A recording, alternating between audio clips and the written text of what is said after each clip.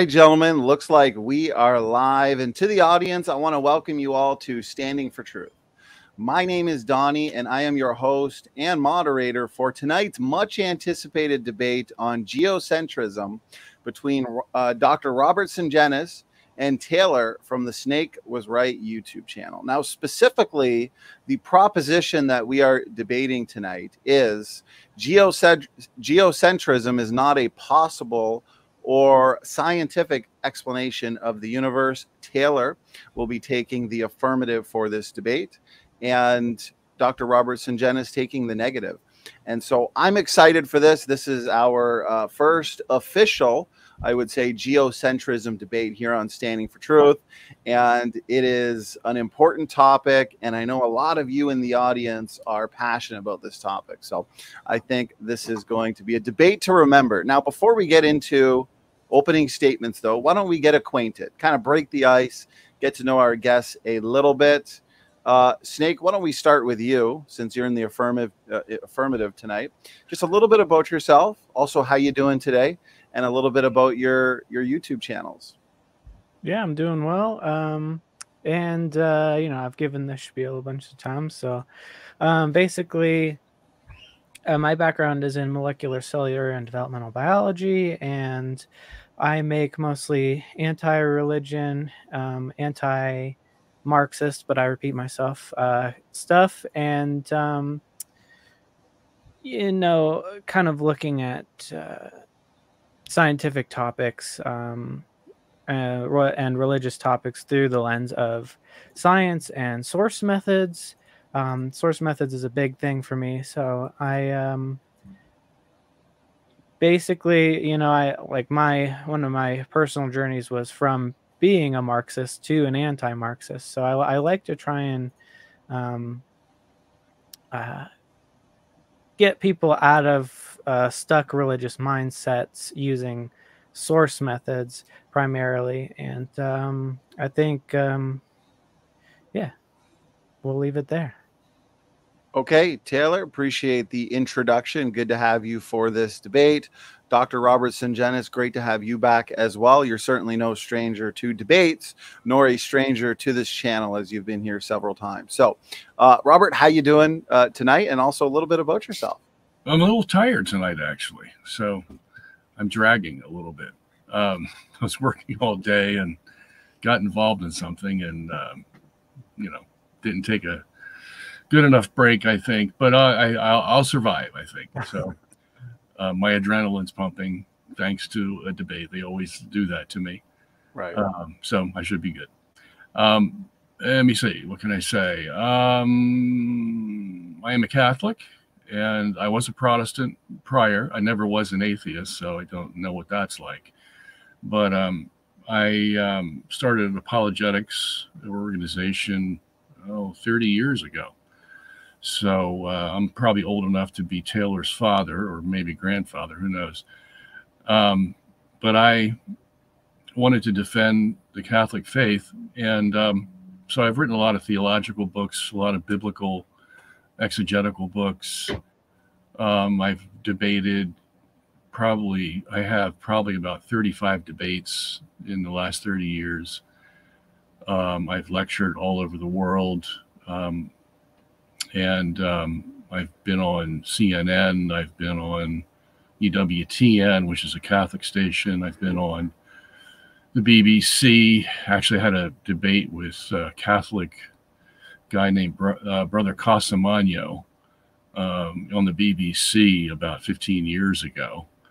Because, you know, Catholics mostly don't get into this stuff. They just take the mainline teaching from, you know, evolutionists or whoever. And so I'm somewhat alone, but there are some Catholics out there that, you know, believe in creationism, and I help them as much as I can.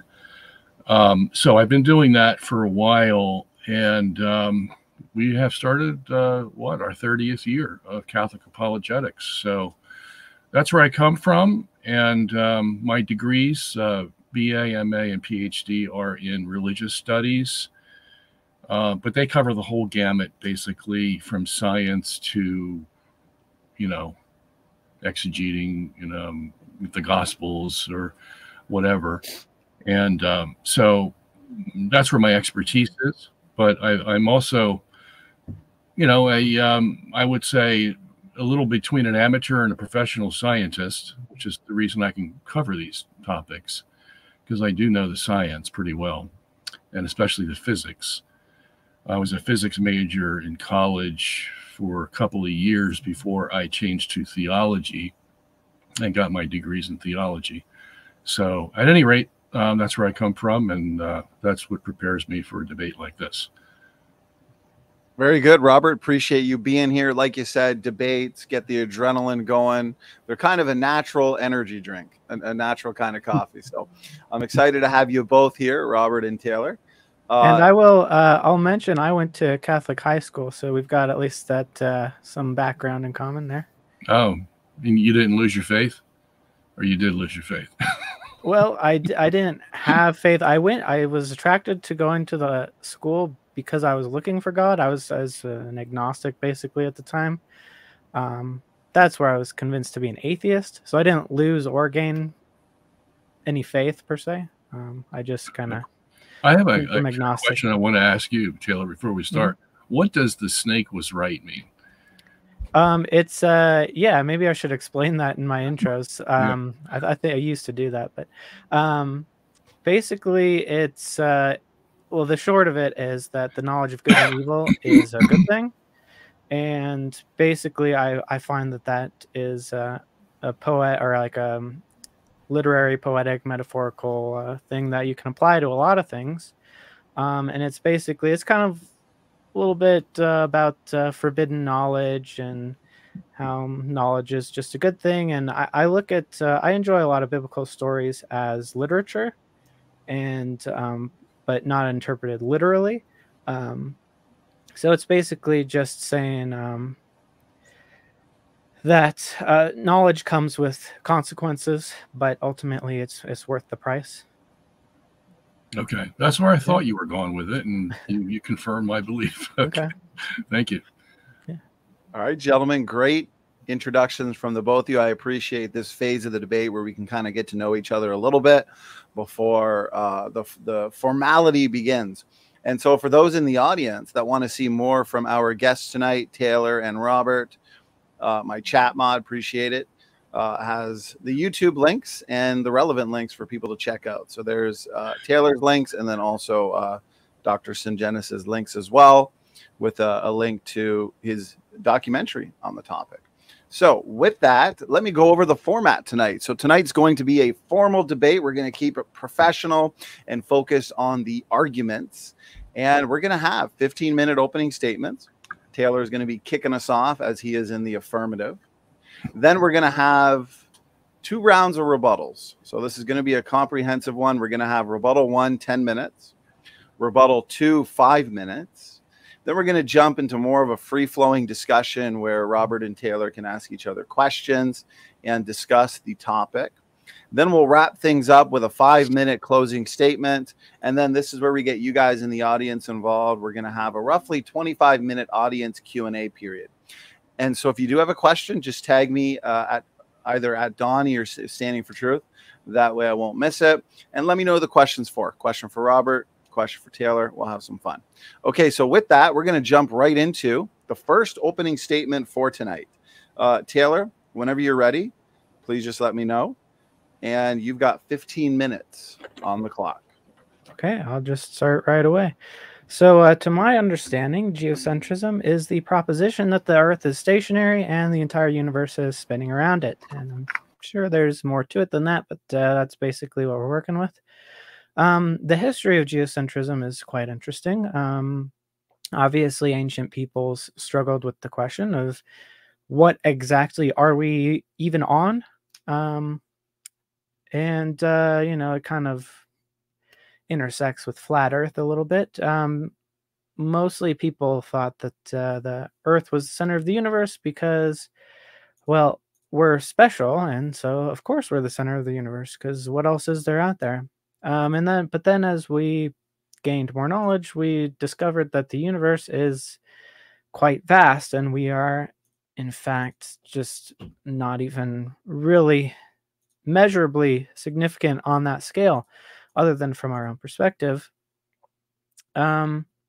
So, but there is a scientific history as well. Most people who hold to it nowadays seem to state that it's based in a defense of their religion, which to me makes it a little bit suspicious from that angle.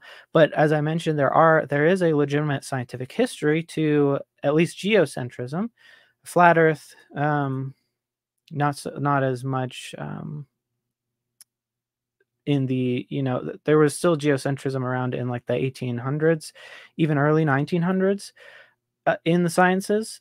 And so they were playing with this idea for a while.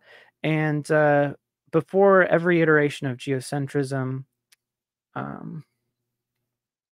is its requisite, the luminiferous ether. And these were disproven over the course of, the 19th, 20th centuries. And from the same scientists who proposed and held these hypotheses were forced to abandon them due to their failed experiments. The luminiferous ether was a hypothesized medium by which light could propagate through. They thought light can't go through a vacuum without some sort of medium. So a vacuum isn't really a vacuum. There must be something else there. Think of how sound needs some kind of medium to propagate through. It can go through solids, but generally it's more of a fluid. Waves need some kind of fluid to move through. So people thought the same was true of light. And if it moves in a vacuum, there must be something else there to allow it to move. So there were two schools of thought really on the ether. One was that physical matter kind of dragged the ether medium with its motion, or the alternative was that the ether was stationary, but physical objects moved through it and could, create kind of a wind effect because you're moving past stationary objects. So relative to you, it seems like it's moving toward you. So there was something called the, might butcher the pronunciation of some of these, the Fizeau experiment. Two beams of light were shot through water moving against the light and water moving through the light. The explanation was that ether was dragging along with the water, increasing or decreasing the speed of light. So scientists then adopted another scientist, Fresnel's drag coefficient, which was an equation based on ether. And this kind of seemed to confirm the ether hypothesis. Hendrik Lorentz then proposed a stationary ether and modified Fresnel's coefficient into what we know as the Lorentz transformations, which used a time variable to transition between reference frames. And because the difference here is, again, the stationary versus moving ether. And then after a lot of this kind of stuff was going on, Einstein, famous Albert Einstein, realized that all that was needed to explain all these experiments, including the one I mentioned, was the principle of relativity and constant speed of light. And he derived the previously mentioned Lorentz transformations simply from those two principles, and thus the ether was not needed. So, and then continuing in that trend, Max von Laue demonstrated that Fresnel's coefficient could be derived simply from relativistic addition of velocities. Thus, all the ad hoc additions to the ether theory in order to save it from its sinking ship were rendered completely irrelevant, because the people proposing ether had to keep changing what it was every time there was an experiment. They had to fit it to this new experiment. Einstein proved none of this was necessary. Other notable experiments in this tradition are the Michelson-Morley, Michelson-Gale-Pearson, Airy's experiment. Michelson and Morley confirmed Fresnel's drag coefficient, which would seem to confirm the Fizeau experiment, which was the first one I mentioned, with the water. And so they confirmed those equations, and that would seem to confirm ether at the time. However, they went on to conduct their own experiments. These were ether believers. They hoped to find ether wind, and they used light reflection and interference devices to measure the displacement of light, hypothetically due to the ether. And the experiment failed. Albert Michelson wrote that, quote, "The experiments on the relative motion of the Earth and ether have been completed, and the result decidedly negative." And he goes on to explain why, but we'll try and keep it short here. The expected variations in ether wind were not observed, and thus the ether model was not panning out. And as Einstein showed, every aspect of ether hypothesis that did work could be replaced by general relativity. In the Michelson-Gale-Pearson experiment, the angular velocity of Earth was measured with a similar larger device, and the angular velocity matched that predicted by heliocentric astronomy and not that predicted by a stationary ether producing a wind effect on light. And I'm going to switch over real quick. All right, so George Airy performed an experiment with a water-filled telescope to test the ether's effect on stellar aberration, and that is the apparent position of a celestial body being different from its actual position due to the length of time it takes for photons to travel to the observer and the motion of the observer.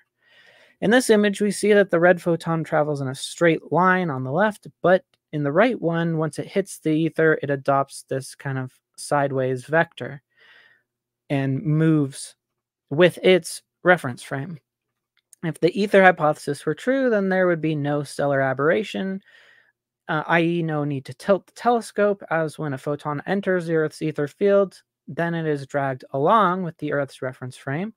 But instead, the tilt depends entirely on the velocity of the Earth.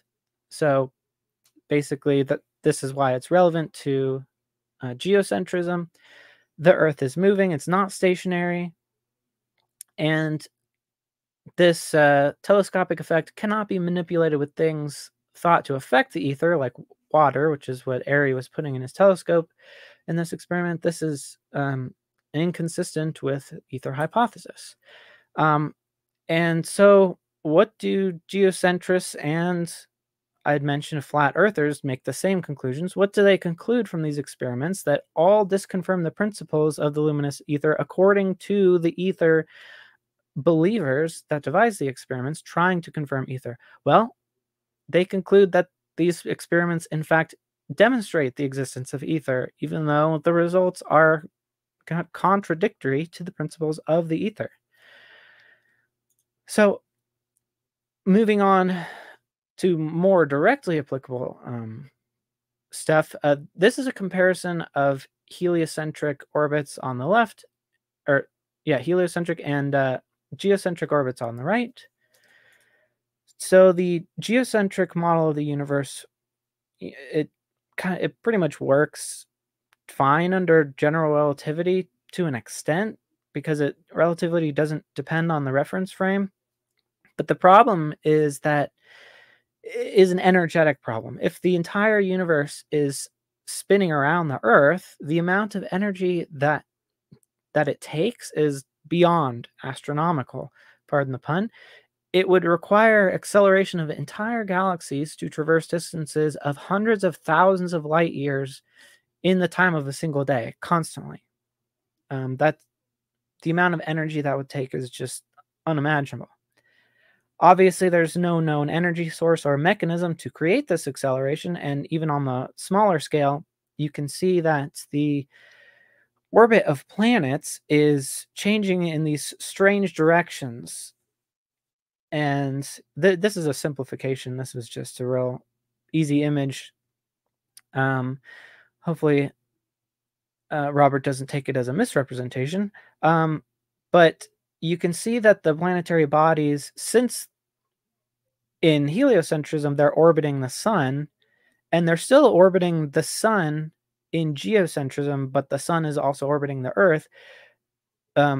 Relative to the Earth, they're making these strange loop-de-loops. So if the Earth is the absolute reference frame here in blue, then the planets are actually making turns in the middle of their orbits for seemingly no reason. Under heliocentrism, it's fine. It's just an orbit, a regular orbit. It doesn't stop and change direction. But yeah, let's take a closer look at the epicycles. You know, there's mass and other things that we agree on for orbit. I think Robert accepts gravity. But he wants us to believe that the epicycles pictured on the right are the true motions of the planets. So here's E. If E here is Earth, F is the sun here up on the top left. And P over there on the top left is any planet in the solar system. They're doing bizarre loop-de-loops and changing direction for no known reason. And my interlocutor here is proposing all these unknown forces at inconceivable magnitudes when they're completely unnecessary to describe the motion. If they orbit around the sun due to gravity, then why wouldn't the Earth as well? And that would simplify everything as well. And moreover, why is the much more massive sun and Jupiter and others orbiting the much smaller mass of the Earth? And what's keeping the Earth stationary? What's stopping it from getting pulled by the sun's gravity? Even if it started stationary, like let's assume God or something placed the Earth stationary in the middle and then set all these things around the Earth, it would eventually be pulled toward the sun, and we'd end up with this heliocentric model, assuming gravity. But instead we have, under geocentrism, this locked sort of Earth, locked somehow by some unknown forces, preventing it from interacting gravitationally with the sun, although the sun is somehow interacting gravitationally with the Earth. And all these other bodies are not orbiting the Earth. They're doing strange things.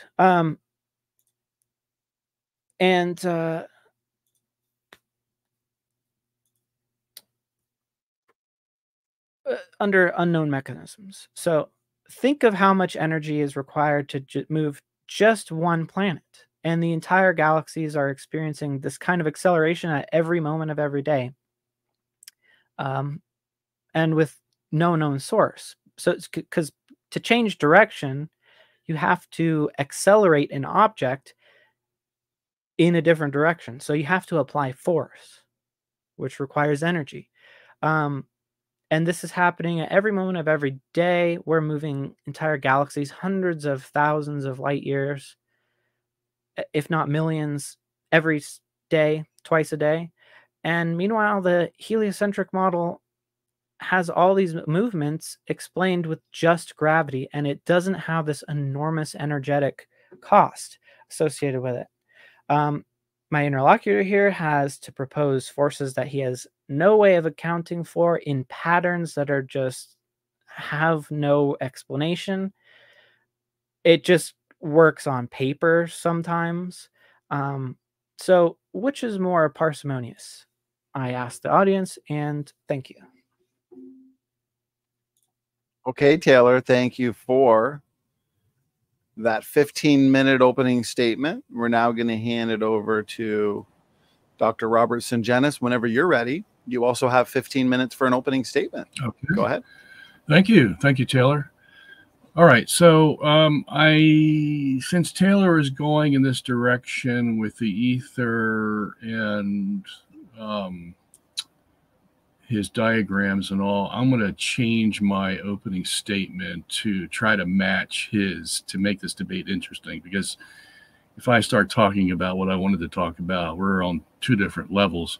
You see, there's a lot of ways to understand or attack this whole geocentric thing, and he's on one level and I was going to go on another level, but that would make it rather boring. So I'm going to interact a lot with what he just said. I know that's not usually the case for an opening statement, but I don't want people to get bored out there. So let me attack this first issue first, or the last issue first, which is where's all the energy coming from?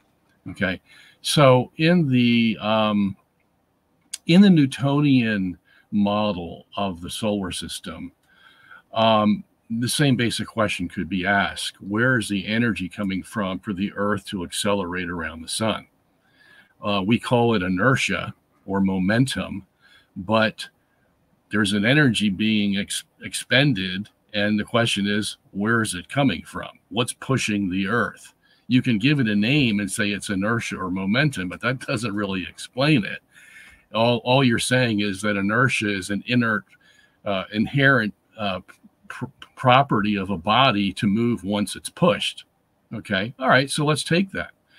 Let's take that definition of why something moves, where it's getting the energy to move, and apply that to the geocentric universe. Well, that's rather easy, because the universe, as massive as it is, once you push that, where it starts to accelerate and rotate, it's not going to stop.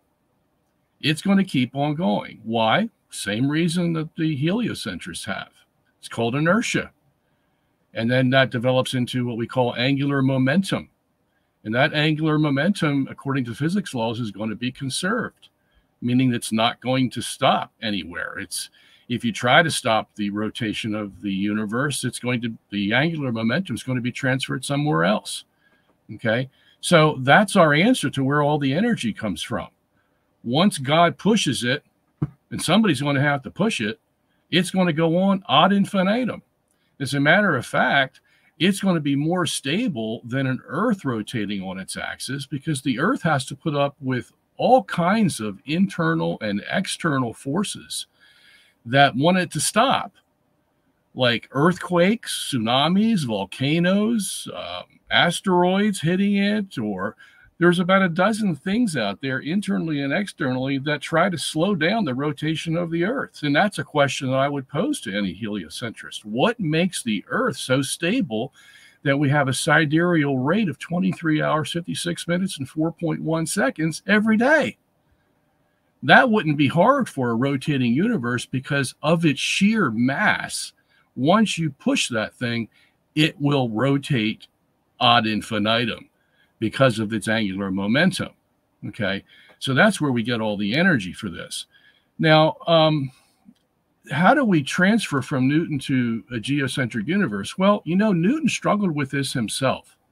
He admitted in Proposition 43 of his Principia Mathematica that if there were the proper forces outside the solar system, that the sun would revolve around the Earth. As long as those outside forces balanced with the sun and kept at a certain distance from the Earth, the sun could go around. He admitted that. Okay, but why couldn't he do it in his prior system? Well, because he confined the system to our solar system and forgot about the rest of the universe. For Newton, the rest of the universe was inert. It was absolute. It could not move. It was just there and sort of acted like a background to all the motion that was going on in the solar system. So if you have that kind of system where you're limited to a sun and 8 or 9 planets, well, of course, the Earth is going to have to go around the sun, because the sun has greater mass, and if it has greater mass, it has greater gravity. So in order to stop from being pulled into the sun, the Earth and the other planets are going to have to go around the sun at a certain speed so that they're not pulled in by the sun's gravity. I admit that. Okay, but what happened in physics was that Newton was basically the first one to give us that kind of force model, gravitational model. There were others that came along after him, particularly Ernst Mach and Albert Einstein, who said that Newton had no right to confine the system to our solar system, that there was a whole big universe out there with plenty of stars, and we know there's probably about 5 sextillion stars out there that all had gravity. And where was that gravity going? How is it affecting things? Well, Ernst Mach said, hey, you really have no right to say, Dr. Newton, that the universe is absolute because of all the force out there.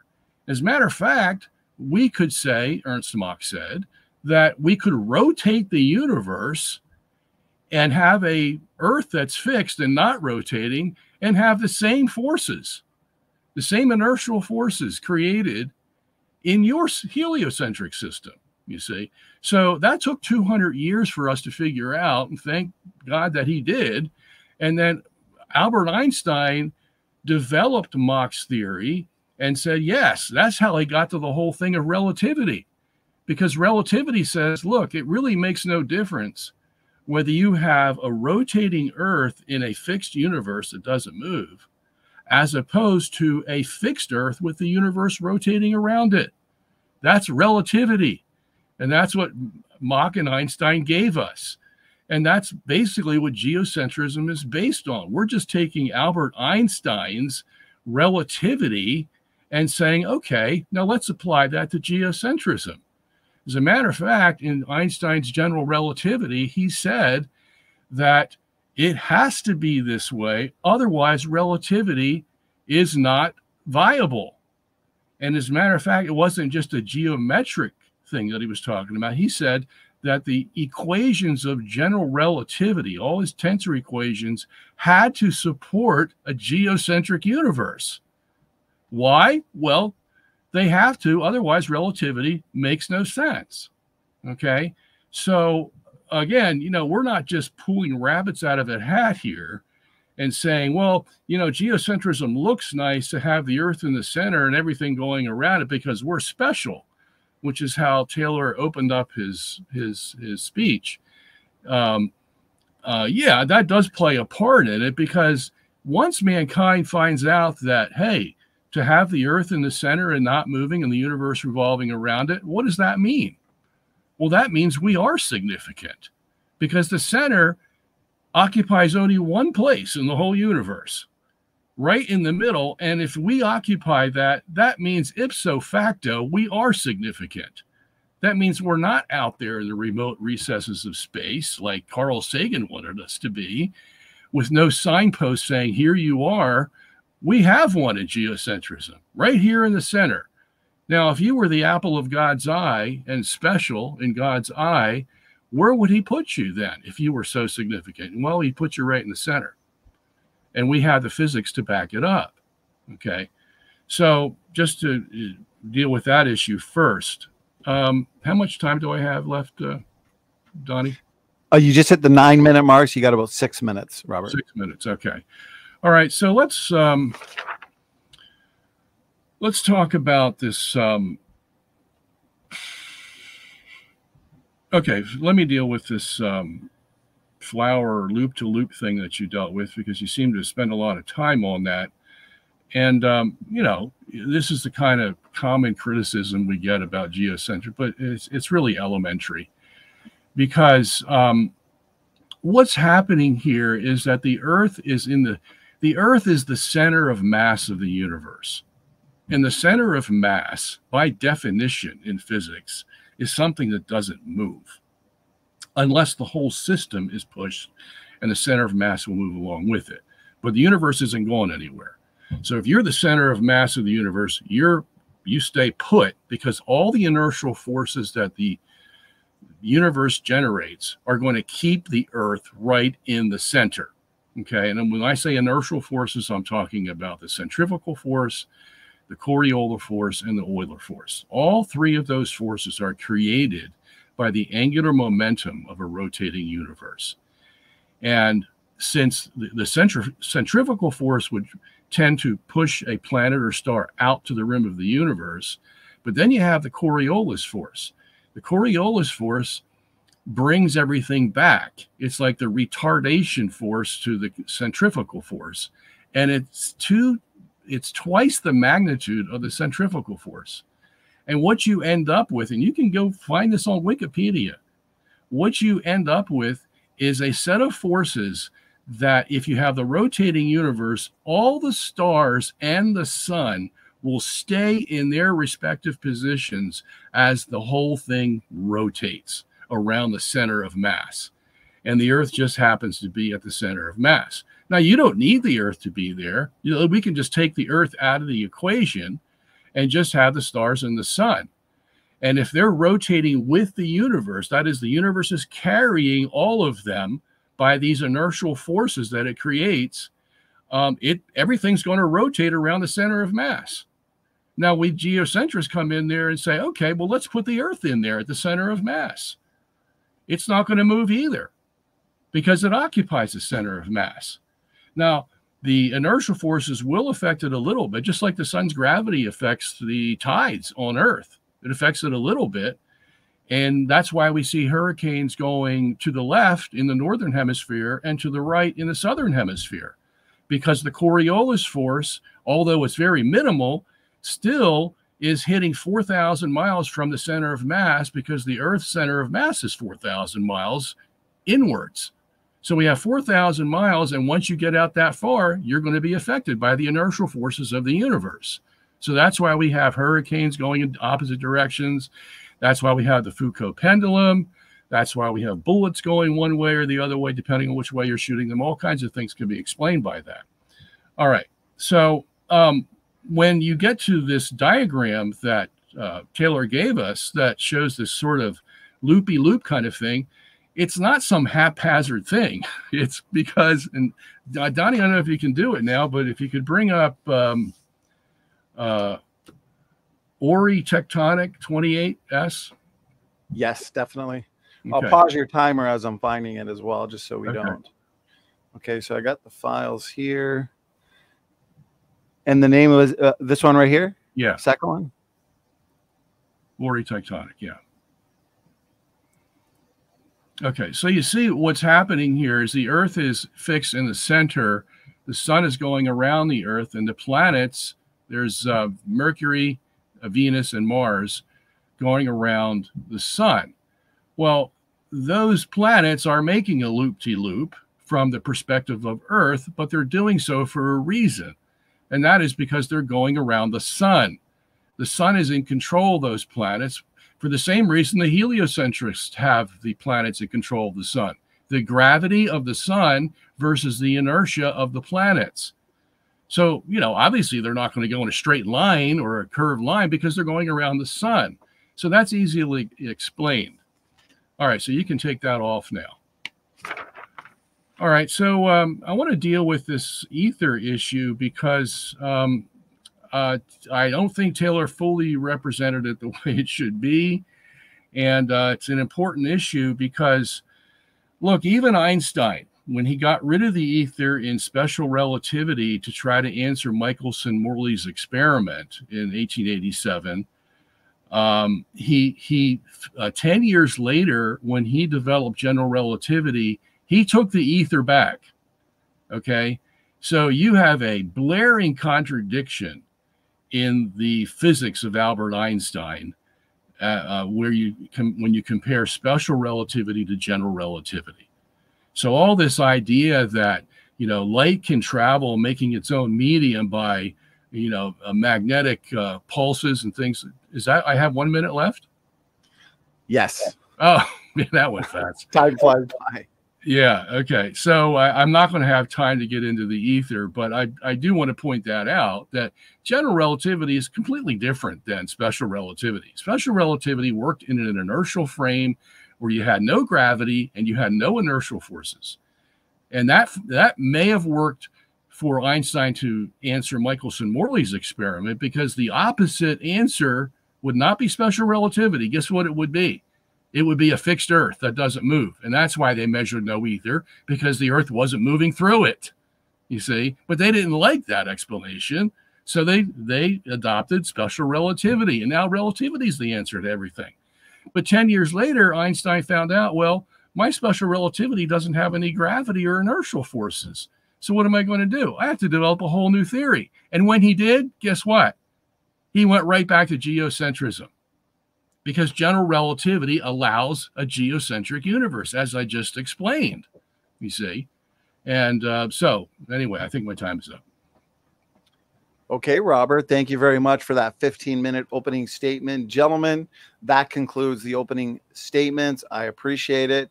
And to the audience, I am all caught up on questions, so thank you for being so engaged in this important debate. We're now moving into our rounds of rebuttals. First round of rebuttal is 10 minutes. And Taylor, whenever you're ready, you get the floor for your first rebuttal. Go ahead. Okay.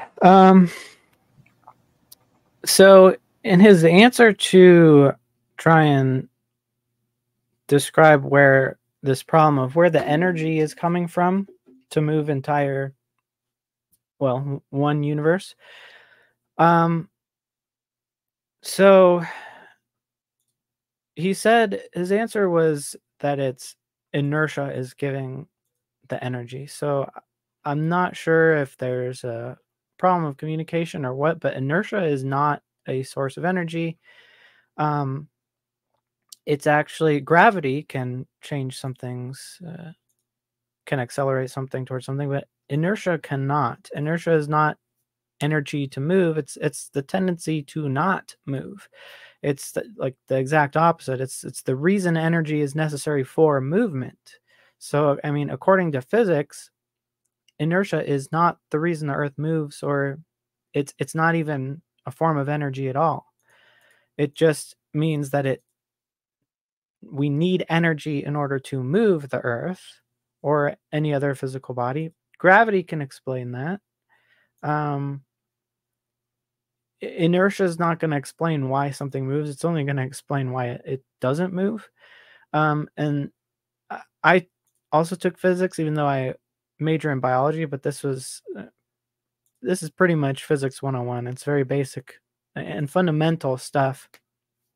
And yeah, the Earth has, you also question like why the Earth is moving, or how the Earth continues rotating and doesn't slow down its rotation.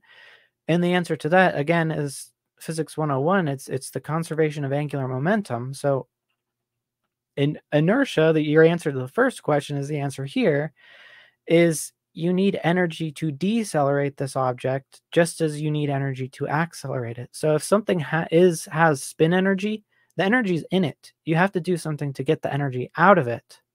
And that's conservation of mass and energy. And it works with it works with any momentum. It works with angular momentum. So yeah, I'm not sure what you're getting at with this inertial forces thing, because it's really what it is. It's the resistance to acceleration.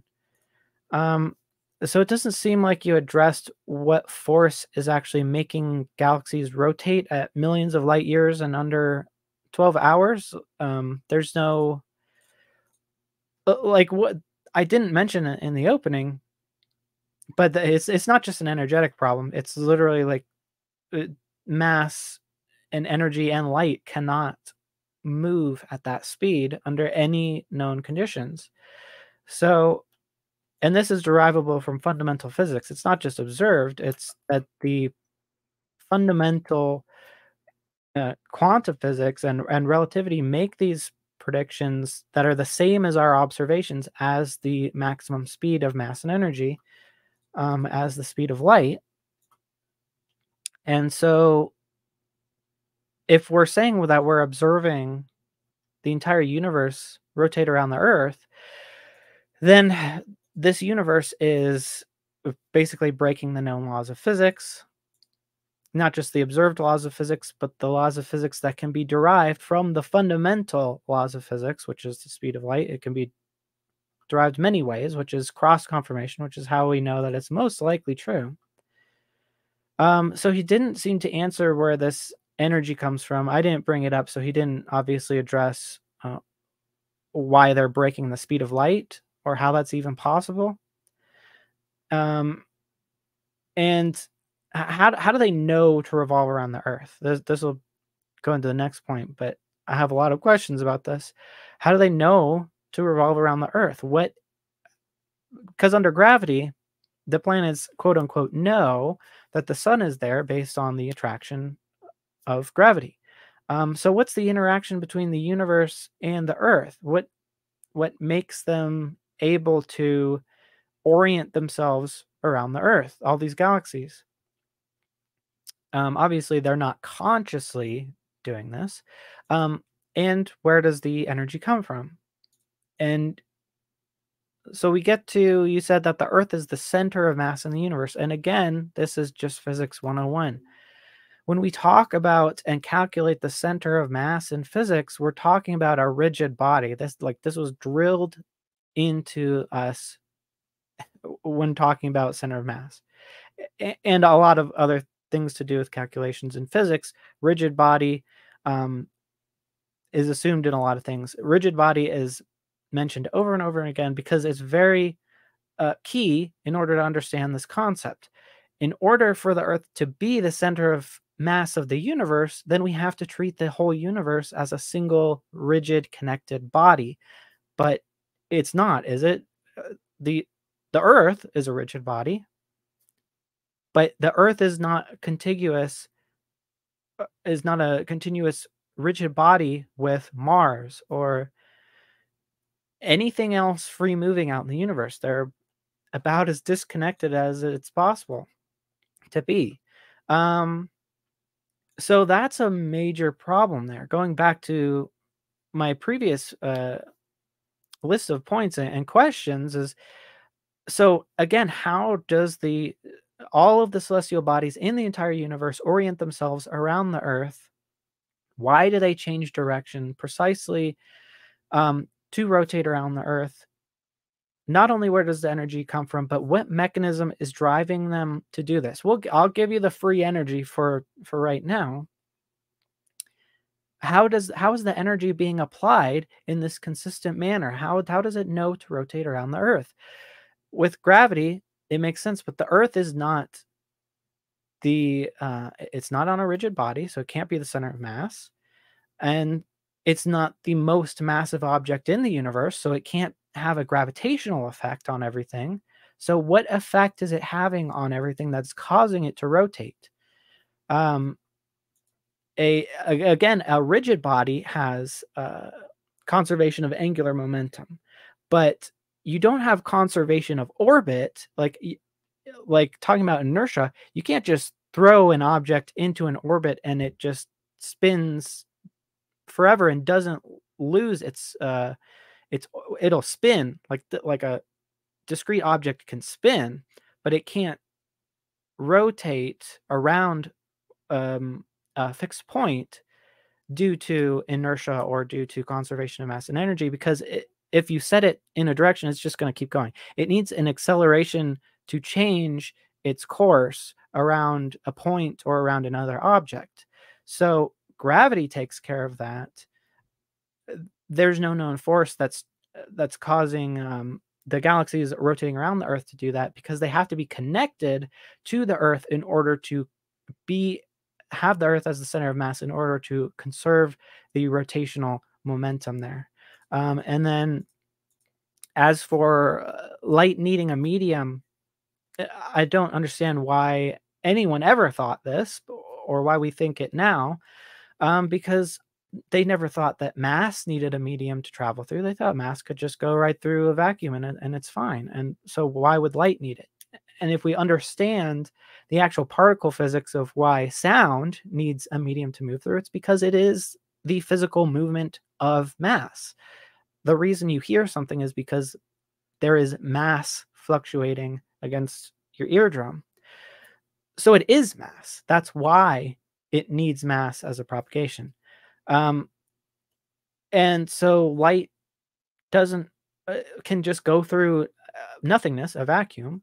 And then for the final point, Robert also said that if it has greater mass, then it has greater gravity. And so again, that he kind of failed to address my question about why the planets are orbiting the sun, but there's which has greater mass than the Earth, and why is the Earth stationary when everything is already orbiting around the sun, as a heliocentrist would predict, except for the Earth, so that all the planets are doing fine, except for the Earth. So what is keeping the Earth stationary and not moving towards the sun since the sun has greater gravity, we agree that gravity is a thing, and so the Earth should be accelerating toward the sun. And if the Earth does not have a velocity of some kind, then it's just going to go straight toward the sun, some kind of velocity perpendicular to the sun, or that would cause an orbit, because orbits, you need acceleration toward the center, but you also need acceleration to the side, right? So if it doesn't have that sideways acceleration, it's going to go straight towards the mass attracting it, which in this case would be the sun. And so we need an explanation of why the Earth is being stationary. And I think I'm done. Did we lose Donny? I just noticed that. I guess so. If he's not going to come back within a little bit, I guess you should just go into your 10-minute. Yeah, and you're muted, so I can't hear you. Do you want to? Can you take yourself off mute? There you go. Yeah. Yeah. Okay. Boy. Well, do you want me to time it, or? Yeah, you can time it. Okay. Don't start it yet. Yeah. I want to give Donny a little time to come back. And there he Yeah, is. I'm so sorry about that. My Ethernet cable got pulled out upstairs. The kids are playing around. Oh. My apologies. So there is an ether. Right. Yeah. First time for everything. So I'm not sure how much I missed, Taylor. It looks like my timers. I'm guessing you just basically ended not too long ago. Yeah. We were talking about, just going straight into the other one, but you're back. Apologies, gentlemen. Appreciate it. We're good to go though. So, okay. We're moving into Robert Sungenis and your 10-minute rebuttal. So whenever you're ready, floor is yours. All right. So let's talk about inertia. Now, I agree that inertia in its initial definition is the resistance of a body to be moved, okay? And that depends on the mass of the body and the gravity that's surrounding it, of course. But there's also another understanding of inertia. That is, once the body starts moving, okay, it's going to keep on moving unless a net external force is applied to it to stop it from moving. So inertia has two phases to it. And you have to understand both of them to understand what I was talking about. I didn't say inertia was energy, okay? As a matter of fact, I made a point that the heliocentrists just label the movement of the Earth as its inertia. It goes by its inertia. Well, what's inertia? What makes a body keep on moving once you push it? That's been a question that we've had since the time of Aristotle. Aristotle thought there was a force that continually pushed the object, okay? And then we came up to Newton, and he said no, but he never gave an explanation other than what Aristotle said. So we just have a word that we apply to an object that's moving and will continue to move unless stopped by a net external force. So I know the physics. Okay, I know you mentioned Physics 101 a couple of times, but I want to give you Physics 102. Okay, the energy comes from the fact that I said God pushed it. That's the initial energy, and that's all it takes, because once you push an object, the inertia property of the object will keep it moving ad infinitum until another force stops it. That's the law of physics. So that's where the energy comes from. It just takes one push, and that's it. Okay. So now you said the Earth goes by its own angular momentum when it rotates. Well, so you're just proving my point about the universe. All I'm doing is making the Earth bigger. I'm making it the size of the universe. So it's going to have angular momentum just like your Earth does to rotate every day on clock. Okay, same principles involved. Just one's bigger than the other. That's it. All right. So now you said you need energy to stop or start. Of course you do. That's why I mentioned earthquakes. Okay, that's supposed to slow down the rotation of the Earth. And we have 1 million earthquakes per year. So there should be some slowing down. As a matter of fact, most evolutionists believe the Earth was rotating twice as fast about 1 billion years ago. Not that I believe in evolution, but they know that the tendency is for the Earth to slow down because of all the net external forces and internal forces like earthquakes. That would make it slow down. Okay, I'm just saying the universe doesn't have that problem because it's so big. The mass is so big, there's nothing out there that's going to affect it, either internally or externally.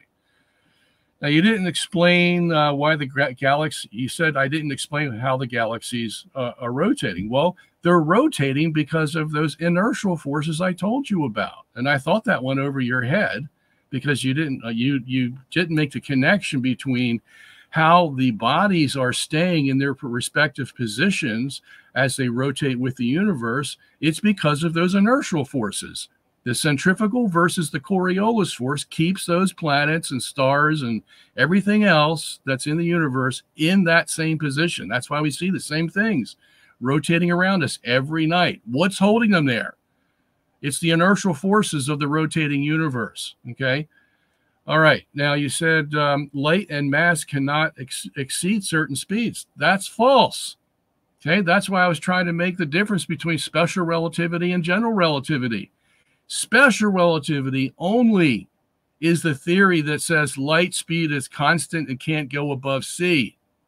Okay. Einstein found that that didn't work too well in the universe because there's all kinds of gravity and inertial forces in the universe. So he had to come up with another theory. And that's general relativity.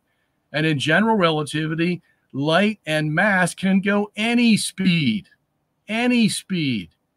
I would suggest you go read up on Einstein's general relativity or some books that are commentaries on its relativity. They'll all tell you the same thing. They don't like to admit it, but that's what the theory says.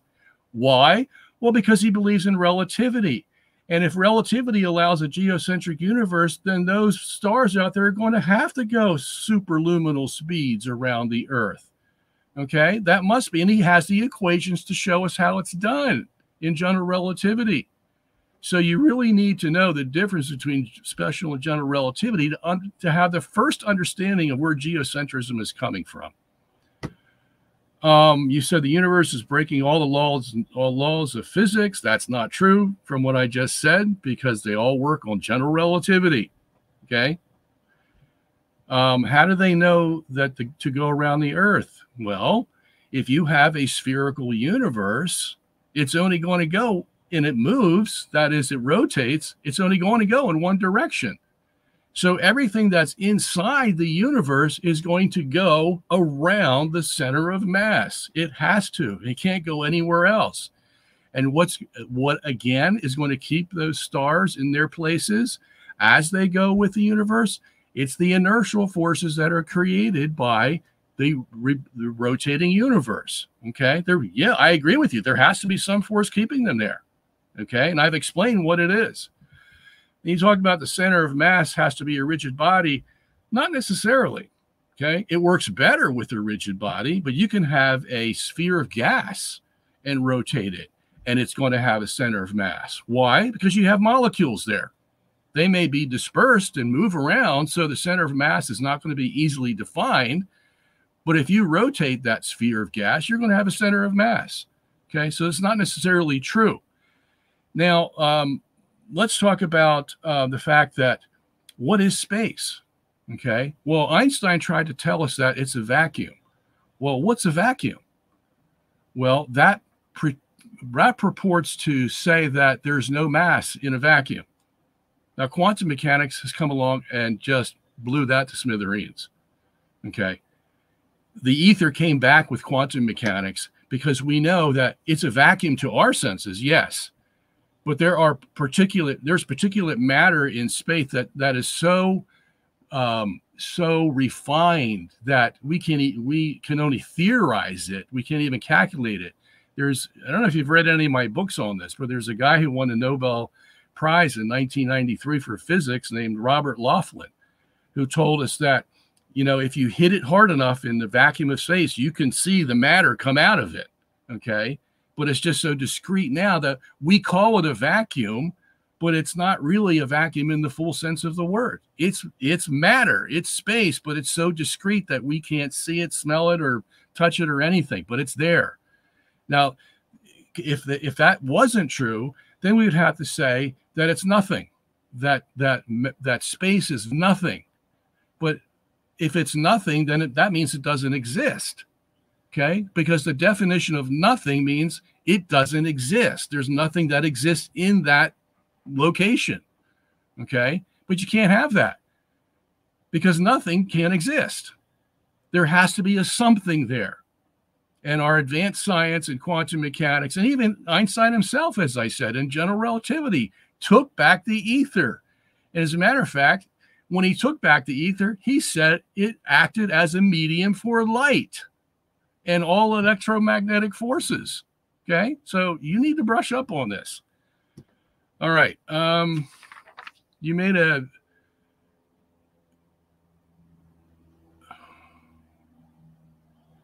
Let me see. Why is Earth not... Okay, so I'll deal with your last question, which is, why is the Earth not taken in by the sun, whereas the other planets are controlled by the sun's gravity? Because the Earth is locked in place. Okay, that's what the center of mass is. See, what you're forgetting, you're still doing the Newtonian dance, which is you're trying to deal just with the sun and the planets and the Earth. Can't do that. Not in this geocentric universe. You got a whole universe out there that is transferring its forces, and you want to know what the medium is, I just explained it to you, because space is not empty. It's transferring its forces all the way to the center, and it's holding that center of mass locked in place. So the Earth isn't going to go anywhere. The only thing it's going to feel as a center of mass is a little bit of the sun's gravity, or even the planet's gravity, because there may be perturbations of the planets out there. But it's not going to move. Okay. And that's why we have tides. We have tides because of the moon and the sun having their gravity against the Earth. But if the Earth were moving, then the water and the Earth would move along together. In order to have tides, you have to have the solid portion of the Earth stable and fixed so that the water can go back and forth. That's why we have tides. So we understand that gravity is still at work in the solar system, but it doesn't come close to moving the Earth, which is the center of mass of the universe. All right, so I did my piece there. I'll stop there. Okay, Dr. Robert Sungenis, thank you very much for that 10-minute rebuttal. That concludes the first rebuttal portion of this debate. Excellent debate so far, gentlemen. We're moving into our second rebuttal now. Now, for this second rebuttal, a little bit more fast-paced. This one is 5 minutes. And so, Taylor, whenever you're ready, please let me know. I'll start your timer, and the floor is yours.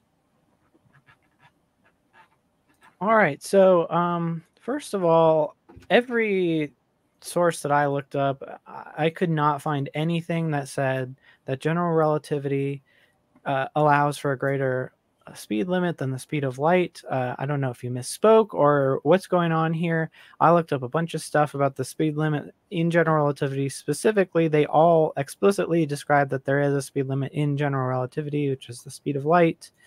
So I'm going to need to see what your source is for that. And so you did say that the solution to the energy problem is inertia. Okay. I think maybe we did clarify a little bit here. So we agree that what makes a body keep on moving after its push, and we can say that that's inertia. Okay, we agree here. And inertia works as an explanation for a rotating body. We agree there as well. The problem is that that doesn't work for arc motions of objects. They will move in a straight line, but to get them to change direction or to arc, or a half arc or a full arc, which would be a circle, you need acceleration to the side. So if you're moving in a direction, you need to accelerate in a different direction in order to make an arc or a curve. Imagine, there's a sun in the middle. If you're moving toward the sun and you pass the sun, it will bend the movement toward that sun because it is accelerating it toward the sun. So with the galaxies rotating around the Earth, I'll give you for free. I'll give you that God made it all and he pushed it in a certain way initially and gave the first motion to all objects in the universe. I'll just give that to you. That's fine. But you can't push an object in a way that it's going to curve. So this is why you can't really throw something around an object. There are kind of ways to do it, but that has to do with bouncing it off the air essentially. But if you throw something out, it's going to go in a straight line. You can't throw something around yourself, if that makes sense. It would need to either use, I guess, lift or air resistance to curve, like that. That would be how like a boomerang or something works. But again, it's using forces of the air. In a vacuum, you could not curve a boomerang because there's no air resistance. So inertia does not explain how something orbits another body. You cannot have an inertial orbit. It only works for rotation, and that's because, again, I don't know, you seem to have missed the whole point about rigid bodies. Is in order for the Earth to be the center of mass of the universe, they have to be connected somehow, even tenuously. Like if they were connected by a string, then you could say that they're one body. And so what happens to the Earth? The Earth can, push or pull things along with it. But again, this doesn't make sense. If the Earth is the center of mass of a rotating body, then the Earth would be rotating and thus not stationary. So that, this explanation debunks itself. And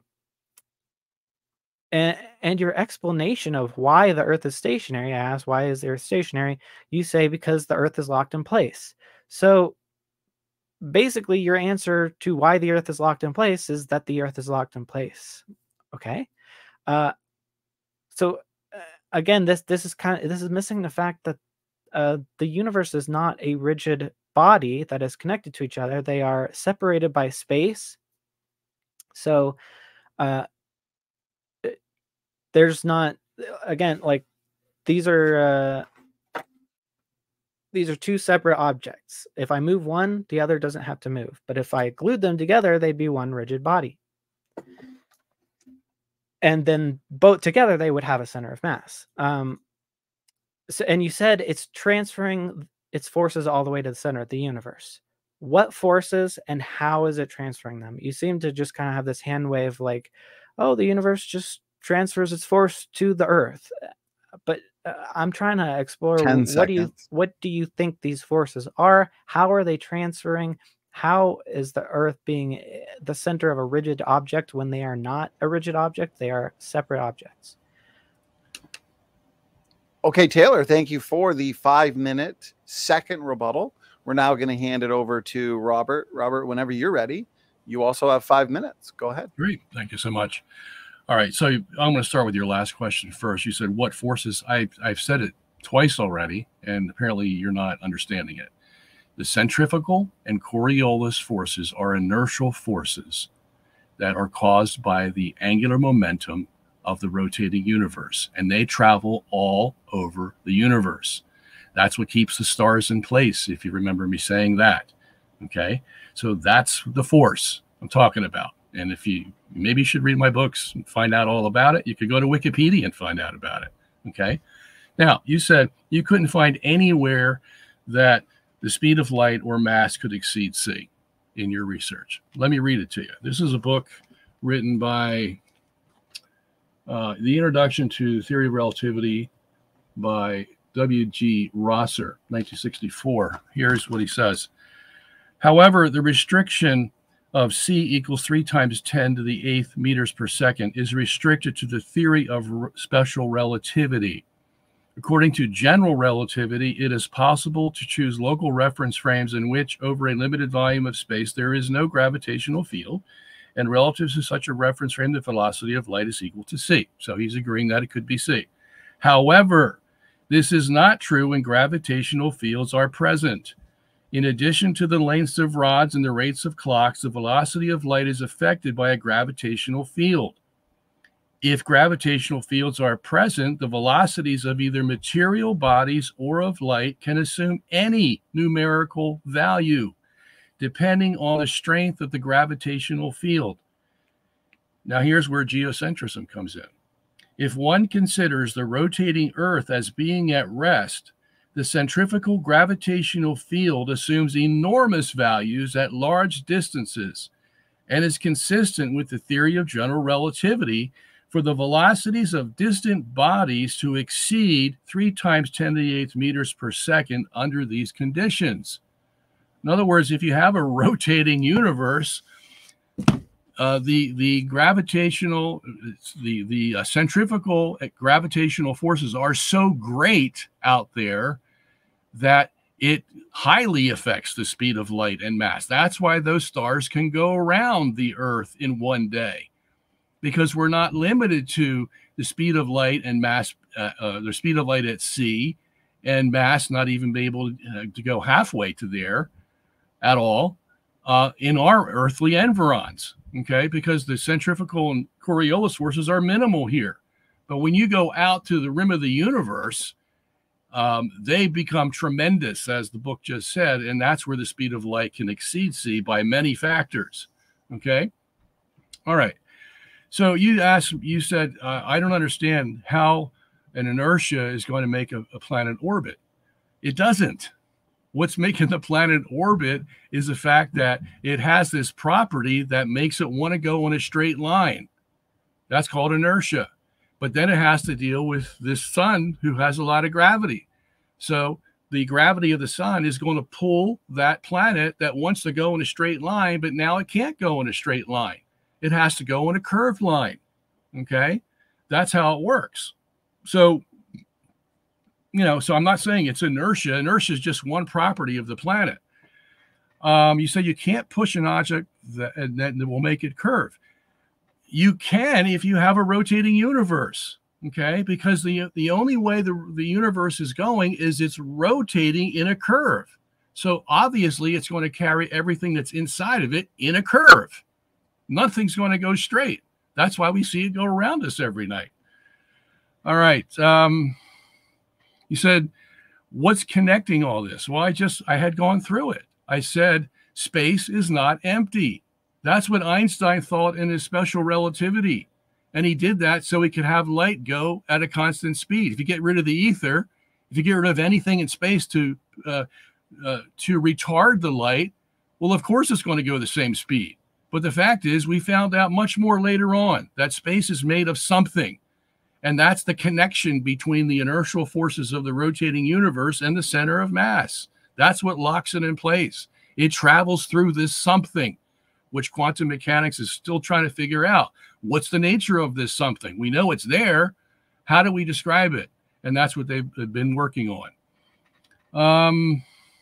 The two objects you held up, your phone and the pencil holder, there's no gravity between them. There's nothing significant for one to be attracted to the other. But if you get big masses out there, like the sun and the earth and the planets and all that, well, yeah, now they're going to attract each other.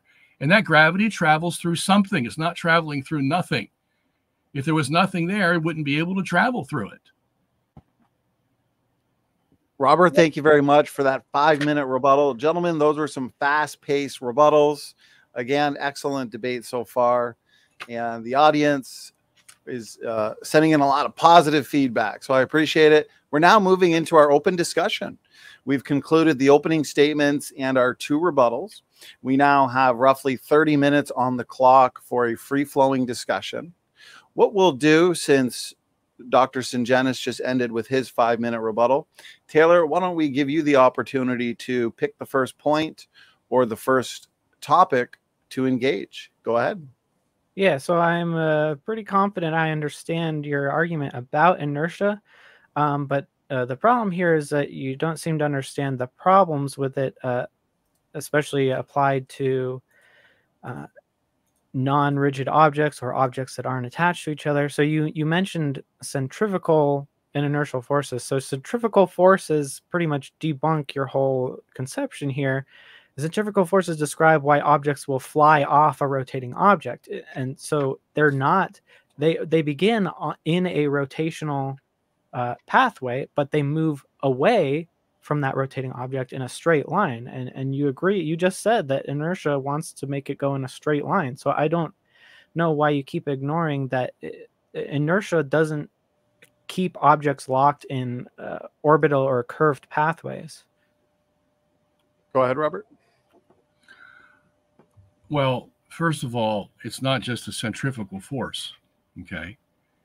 Every movement has a centrifugal force and a Coriolis force as continuing forces, okay? If it was just centrifugal, yes, it would go out, fly out, and never come back. The Coriolis force is the opposing force, but it's not linear. It's a curved force. Do you know anything about the Coriolis force? Yeah, a little bit. Mostly. Well, you need to know a lot about it. Okay, the Coriolis force is fundamental to movement. Okay, that's why people think the hurricanes travel. Well, not think, they do. They travel left in the northern hemisphere and right in the southern hemisphere. Okay, what's making them do that? Well, so they call it a Coriolis effect. In geocentrism, it's a Coriolis force, because that's what happens when you invert by relativity the system, wherein now you don't have a rotating Earth and a fixed universe. You have a fixed Earth and a rotating universe. When you do that, then you'll create centrifugal and Coriolis forces by the angular momentum of the universe. Do you understand that part? Yeah, but that doesn't explain how things get locked into a curved motion. They do, because the universe is only going in one direction. It's going in a curved direction. So anything— That's not a direction. Curve is not a direction.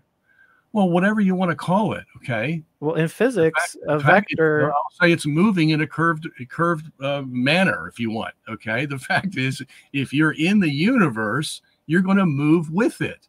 And if it's rotating, you're going to rotate also. There's no other decision to be made. No, you could be moving against the universe. Yeah, but it would take moving opposite the direction of the objects that are moving in different directions. That's correct, but it would take a force to do that. Okay, you would have to push that star by some force so that it did not rotate with the universe. And that does happen sometimes. It's called proper motion of a star. There's thousands of them out there to have proper motion, but it's not great enough for us to detect by a telescope. So basically they stay in the same position. But you can do that if you have a force. But I'm talking about no other forces except the centrifugal and Coriolis force of a rotating universe. If you have no other forces, they're going to go with the universe. In physics, you need a force in order to have a curve, in addition to the force that you're already moving. What I'm saying. The universe is the force that keeps them. The universe is not a force. That doesn't make sense. No, I didn't say the universe was a force. I said the rotation of the universe. When it has angular momentum, it's going to create centrifugal and Coriolis forces. It's not the universe itself. Those forces act on all the bodies that are inside the universe. And if the universe is moving in a curved way, so are those bodies going to move in a curved way. How? Because how does a Coriolis force make something keep curving? You need to keep applying force. Because the force is always curving. I need to finish. Okay, go ahead. So you know how to calculate the path of a thrown object, like a basic physics problem. You shoot a cannonball out of a cannon, and you have the vector of it going out of the cannon. Yeah, but you need to add a downward vector from gravity as well, and that's where the curve comes from. In the Newtonian system, but we're not talking about that right now. We're talking about Newton didn't believe in a rotating universe. He believed the universe was irrelevant absolute and couldn't move. I don't care what he believed or did not believe. It's irrelevant to a certain extent, but not to this extent. Because if you have let's take a ball, okay, a bowling ball. All those particles in the bowling ball are going to move with that bowling ball if you rotate that bowling ball. Only if they're stuck to it and make a rigid body. Right. But if they're not stuck to it, they will fly off of it due to the centrifugal force. But the the universe is not connected. Again, our planets are not connected to each other. I'm just going to jump in. I want to make sure that we can hear both sides. Robert, if you could reiterate your last couple points, and then we'll throw it right back to you, Taylor. No worries. Go ahead, Robert. All right. Well, they're going to be the same as what I was going to say, which is you keep harping on the centrifugal force, and that's because you don't understand the Coriolis force. Okay, the Coriolis force happens with the centrifugal force. It's an inward opposite force at twice the magnitude of the centrifugal force. That is what is acting on all the planets and stars to keep them moving with the rotating universe. You want to harp on centrifugal because you have an easy out now. You can say, well, they're going to fly off. And I'm telling you, they're not going to fly off because you're not dealing with a Coriolis force that brings them back. Where is the Coriolis force in a bunch of rotating galaxies? In a bunch of rotating galaxies. It's not the galaxies that are going to create that. It's the universe itself. The whole substance of the universe is rotating, just like that bowling ball is rotating. Your only excuse to that was, well, they're not connected. They're not rigid. Okay. And I'm telling you, they are rigid because space is not a nothing. It's a something. And that's what's connecting all these bodies. I could ask you the same thing about gravity. What is gravity traveling? How is gravity affecting anything? How is the gravity of the sun affecting Jupiter? What is gravity? You have no explanation for that. And yet you want to try to pin me down. Huh? What do you mean I have no explanation for that? What does all you know is how fast an object will drop when you drop it on Earth, how fast it will go, and whether it has to reach the escape velocity to get away from the Earth. That's all you know. You don't know what causes gravity. Oh, so you're saying like what the fundamental ontology of gravity is? Yeah. You know what it is? I don't care. What do you mean you don't still care? Describe how it works. Yeah, by math. We don't know what the fundamental ontology of anything is, really, of even mass. All right, so then why are you harping on a rigid body then? Okay, because that's where the inertial conservation of momentum for rotation applies. It doesn't apply to two disconnected objects. You can't have a center of gravity between two unconnected objects. I agree. And I'm telling you, so why are you saying the Earth is the center of gravity of the universe? Because you're working on the paradigm that space is nothing and can't connect anything. I'm working on the paradigm that it is something, and the forces are traveling right through that something to the other object. What force? The centrifugal and the Coriolis force. Are just zapping through space somehow. That's not how either of those forces work. Wait a minute. You asked me what they were, and I just told you what they were, and you said what? That's not how either of those work. They don't just zap through space like some sci-fi laser beam. I didn't say they were a sci-fi laser beam. Don't try to caricature it. It's not going to get you out of the problem. The problem is how would centrifugal force travel otherwise in your system? It's not zapping through space through hundreds of thousands of light years.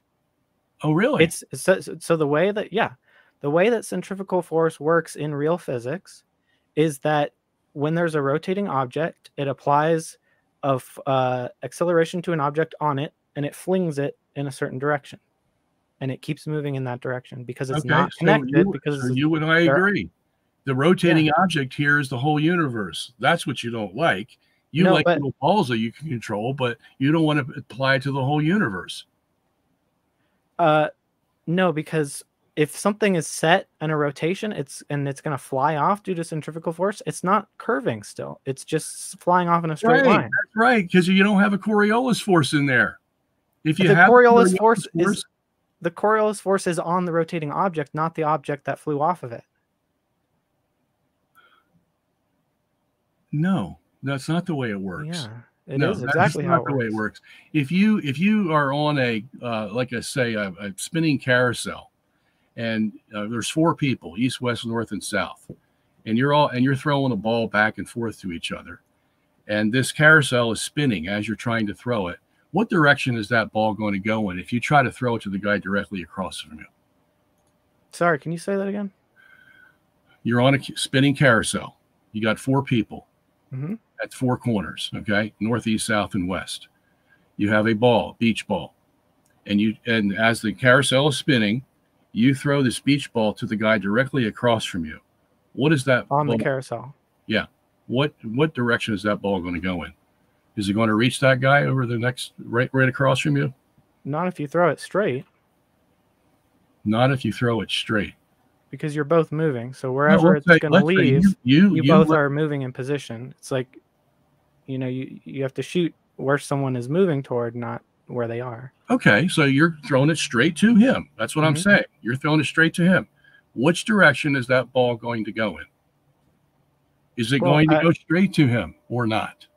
That's the question. Depending on where you throw it. We need to know the direction of rotation. We'd need to know you don't need to make this complicated. You're throwing it straight across to him. To where he is. In hopes that he will catch it. Yeah, it's not going to hit him. That's right. And you know what they call that? The Coriolis force. Okay? That's what makes the pendulum, the Foucault pendulum, go around. Okay? There's a force on that pendulum. So you're trying to make the distinction between the object and the stuff that is thrown out from the object. You can't do that. So help me out. How does that fact mean that a galaxy traveling in a certain velocity will suddenly change directions and toward the Earth? The galaxy is not traveling in a certain speed. Okay, it's traveling with the universe. If it has a proper motion, that's all its own. How can it travel without any speed? Because the universe is forcing it to. It's the whole thing. If the universe rotates, so is everything inside of it going to rotate. You're just saying it is. You said that was impossible because there's nothing connecting them. But I'm telling you there is. Because space is not nothing. It's a something. Just like your gravity can travel through space, so can the inertial forces travel through space. But you're just using these words as like fillers. Like the force just travels through space, but there's no mechanism there. Well, so does your gravity. I don't understand. Travel through space. Of course, yeah. I'm not saying it can't travel through space, but it sounds like you're just using these like kind of filler words and saying it just goes through space, but you're not describing how it works. What else would I say? Where else is it going to go? If it's going to affect the galaxy, of course it has to go through space. Why would that just be a filler? It's just kind of empty, like just filler words. You just said the Earth is locked in position because it's locked in position. There's no explanation of why. There's no explanation of what acceleration, what force is going through, and how it actually works. You're just saying the Coriolis force. Well, you could replace that with literally anything, and you're still saying nothing. You need to go look at the equations. Okay, look at the what equation? The equations of motion when you stop from a linear to an accelerated frame. Okay, they use centrifugal, Coriolis, and Euler forces. It's a standard equation. All I'm doing is applying to the rotating universe. That's all I'm doing. The problem is you don't understand what the Coriolis force is. Okay, and then you accuse me of using filler words, and that's because you don't understand it. No wonder it's a filler word to you. It's because it's completely inapplicable to objects orbiting other objects. No, it's not inapplicable. Okay, you really need to study the physics on this. Okay, I'm sorry. I have studied the physics on this. No, you haven't. I can tell. Yeah, I have. Okay, I can tell you haven't studied it. You don't even know what general relativity. I can tell that's a great argument. But you're still not explaining anything about this. Pretend that I know nothing about it. I've know something about it. One day of physics. You know a little bit about it, but that's about it. Yeah, explain how the Coriolis effect is causing objects to be locked into an orbit. I didn't say the Coriolis force was causing objects to be locked in an orbit. I said it was a combination of the centrifugal, Coriolis, and Euler forces that are generated by a rotating universe. I understand. You would know that if you knew the equation that they use when they go from an inertial frame to a non-inertial frame. That's the standard equation. And that's all I'm doing. No, it's not. Standard physics is actually against everything that you've said here right now. No, it's not. It is, which is why all the physicists disagree with you. So, no, they don't. No, because they all admit that the geocentric universe is a viable universe. They just don't prefer it.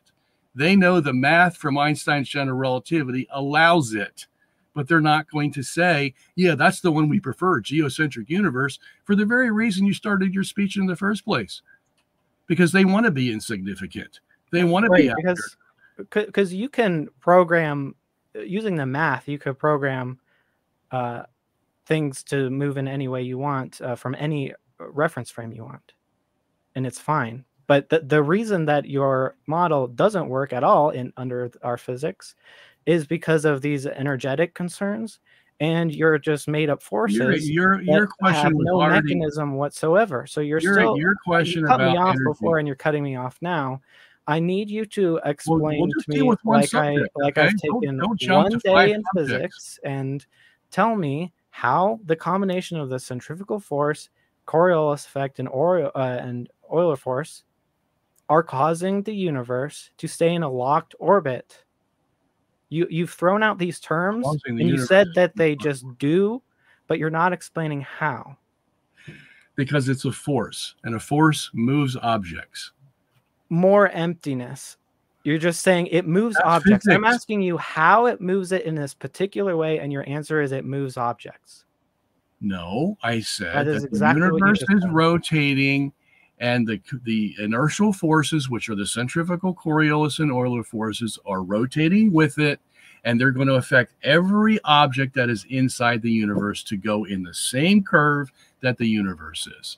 How much better can I explain that to you? What you need to do... Any amount of explanation would be better. I just gave it to you. Okay? What's happening here is you don't know what the inertial forces are and how they work. That's what you should have studied. Yeah, that's a really bad debate tactic. You're making you don't know what you're talking about. You're making it plainly evident. I had to educate you what the Coriolis force was. You didn't tell me anything I didn't know. Oh, really? Okay. Did you? You didn't say anything, really. You're just saying these words, and then you're saying it makes it work, but you're not saying how it works. That's because you don't understand what I said. So, okay. No, it's because you haven't explained it. If you gentlemen don't mind, we just hit about the 20-minute mark. I'm trying to follow as best as I can. A very technical subject, very interesting. Maybe we should shift to Robert, and if you had a specific question or challenge for Taylor, maybe we can spend some time on a new point. But it's totally up to you, gentlemen. I do want to keep it free-flowing, of course. All right, let's talk about the Michelson-Morley experiment, because I think you did a misrepresentation on that. When Michelson-Morley used their light interference principle in their interferometer to measure whether there was a significant difference between a light beam going north and south as opposed to one going east and west, what did they find in the results? That there was no ether? No. See, that's how you misrepresented it. That's what they said themselves. No. The experiment failed. Yeah. The experiment on the relative motion of the Earth and ether have been completed, and the result decidedly negative. That's a quote. No. You know what else they said? They said that would be true if the Earth was standing still. We wouldn't have measured an ether using our equipment. Why? Because if the Earth isn't moving through the ether, they're going to get a null result. Okay? So what they got was a null result, but they believed that the Earth was moving. That was the fundamental assumption going into that experiment, that the Earth was moving. So if the Earth is moving and you don't get the result that you expected for the ether, what are you going to conclude? Well, are you going to conclude, well, there must be no ether then? Instead of saying, Well, maybe the Earth actually isn't moving through the ether. And that's why we got a null result. Okay. But they didn't want that. So that's why I'm saying you misrepresented the experiment by thinking that their conclusion was ipso facto correct. No, the whole debate surrounds on how you interpret the Michelson-Morley experiment. Okay. So Einstein comes along and says, all right, so let's get rid of the ether. And that way we can keep light constant and answer the Michelson-Morley experiment that showed no ether. Well, because there is no ether. But he didn't know that. All he knew was that he got a null result in the experiment. That's it. Yeah, so there's no, all the variations on ether wind or ether drag, that was soundly disproven. Okay, so now they've ad hoc decided to change the ether hypothesis to the Earth is stationary and the ether is also stationary. No reason to believe that because it's not even necessary for any of the calculations. So that's where you're at. You just have this hypothesis that has no experimental demonstration and no mathematical necessity. Look who's talking. You're the one, your side is drawing the conclusion that if the Earth doesn't, if our experiment doesn't measure an ether drift, that means there's no ether. Talk about somebody who's assuming something. You don't know that. No, they concluded that there's no ether wind or ether drag. Yeah, same thing as ether drift, okay? If there's no ether drift, you can't assume that that's the case because there's no ether. The equally viable explanation to that experiment is the Earth isn't moving through the ether. That's why you didn't measure any. Sure. But nobody wanted to talk about that. Why? Well, because Copernicus told us that the Earth is moving around the sun. And we just take that as gospel. That's our foundation. Nobody's proved it, but we just take that. Why? Well, because we don't want to kiss the feet of the Pope who told us that Galileo was wrong. That's why. No, at no point did any of these scientists mention not wanting to kiss the feet of the Pope. Well, I know that. I'm just being a little rhetorical here, okay? Yeah. Bear with me, all right? In other words, they didn't want the Earth to stand still. Why? Because that would put them right in the center of the universe. And that means that somebody... Why are you now arguing toward the motivations that you couldn't possibly know? They didn't want it to be that way, so they just made up all this science that way. Because Let's talk about the actual results of the science. I just did. And now I'm adding. Now I'm adding what they said in their books. All right, I'm going to need to be able why they don't like the Earth to be in the center. They said this in their book. Like, for example, when Hubble discovered the redshift of the galaxies. We've had several points now where I haven't. I'm going to give you an analogy. Okay, I'm just going to give you an analogy. You're asking me why I can read the minds of these guys because they say it in their books. That's why. Hubble is one of them that is very explicit about it. When he saw the redshift of the galaxies, he said, "Oh my gosh, this shows that the Earth is in the center of the universe." But we can't have that. That's horrible. That is something that we'll do as a last resort. This is in his 1937 book. Okay, so he's telling you, Is that a quote? There are 6 of them. You can read them all in my book. Okay, so he used the word horrible, not acceptable, as used as a last resort. Those 3 I remember. Okay, so what did he do? He didn't like the Earth in the center, so he invented the balloon universe, and he put the Earth and the galaxies all on the surface of the balloon, and nothing's in the center anymore. That's how he got rid of the center with the Earth in it. Okay, so I know what the motivations of these guys are. Okay, it's not just all science. You're mind reading now, and badly at that. I just told you what he said. So going back 3 or 4 points where you kind of railroaded me. You said that that there is one last model of ether left, which is that the ether is stationary, the Earth is stationary. Sure, but there's no experiment. You don't have any experimental evidence to show that that actually is the case. It's just because I never said it. Possible, right? Because I never said it. I never said there was a stationary ether and a stationary Earth. That was Lorentz's little try, and he failed. Okay, so the Michelson you don't agree with that? No. So is the ether moving? I agree the ether is moving. The reason why is because the Then- universe is moving with the ether in it. Okay, so then we should detect an ether wind effect. We did. It's called the Michelson-Gale experiment, 1925. They That found one a failed full, too. Huh? That one failed too. No, it didn't fail. They found a full sidereal rotation of 23 hours, 56 minutes, and 4.1 seconds. How could that Yeah. happen unless something's moving against something else? So what? What do you conclude from that? They concluded the opposite. They didn't know what to conclude because they believed the Earth was moving around the sun and the Earth was rotating. They went into that experiment with the same assumption that Michelson went into his other experiment in 1887. So they're not going to come up with a geocentric explanation, but I can. Why? Because I believe the universe with its ether is rotating around the Earth once a day. And that's how Michelson-Gale would get a one-day ether drift. It's very easy. But you can't actually disambiguate that from a heliocentric model either. Sure, I can. You know why? Because the Michelson-Morley experiment didn't show a revolution of the Earth. Okay? But the wait, hold on a second. The Michelson-Gale experiment showed a rotation. But the heliocentric system needs both a revolution around the sun and it needs a rotation of the Earth. If it doesn't have both, then the theory is falsified. Michelson-Morley didn't find a revolution, but they did find a rotation.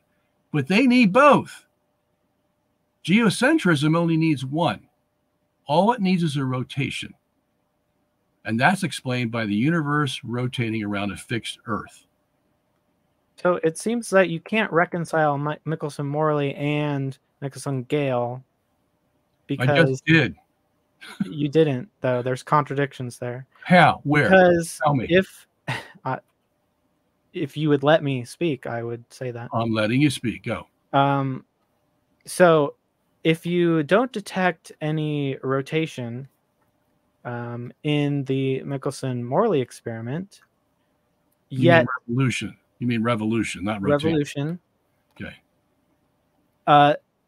Then the ether is not moving, or you're not moving through the ether, because again, using the reference frame of the Earth, it doesn't actually matter whether or not the Earth or the ether is moving. Again, from relativity, it doesn't matter whether your reference frame is the ether or your reference frame is the Earth. If one of them is rotating or moving, you should detect an ether wind effect.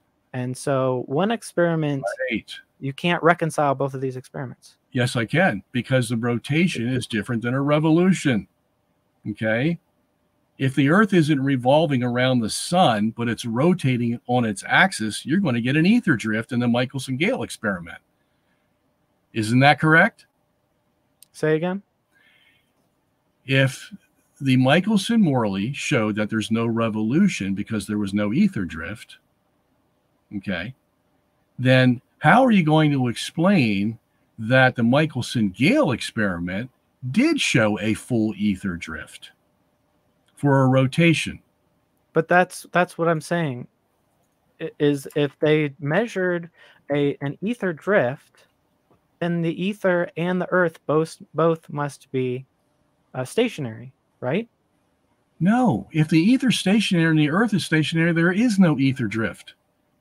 But you just said that they measured an ether drift in the Michelson-Gale experiment. So you can't reconcile them. No, sure I can. Ether. You're the one who can't reconcile them because you need both a revolution, that is, you need an ether drift in the Michelson-Morley experiment, and you need an ether drift in the Michelson-Gale experiment. But you don't have one in the Michelson-Morley experiment. You only have one in the Michelson-Gale. No, so you don't have the two components of your system. You need a revolution and a rotation. You only have one rotation. No, because we're not under the heliocentric model. We're not measuring ether. So That's Sure. it's just What do you think irrelevant. the Michelson-Morley experiment was all about? It was about measuring ether.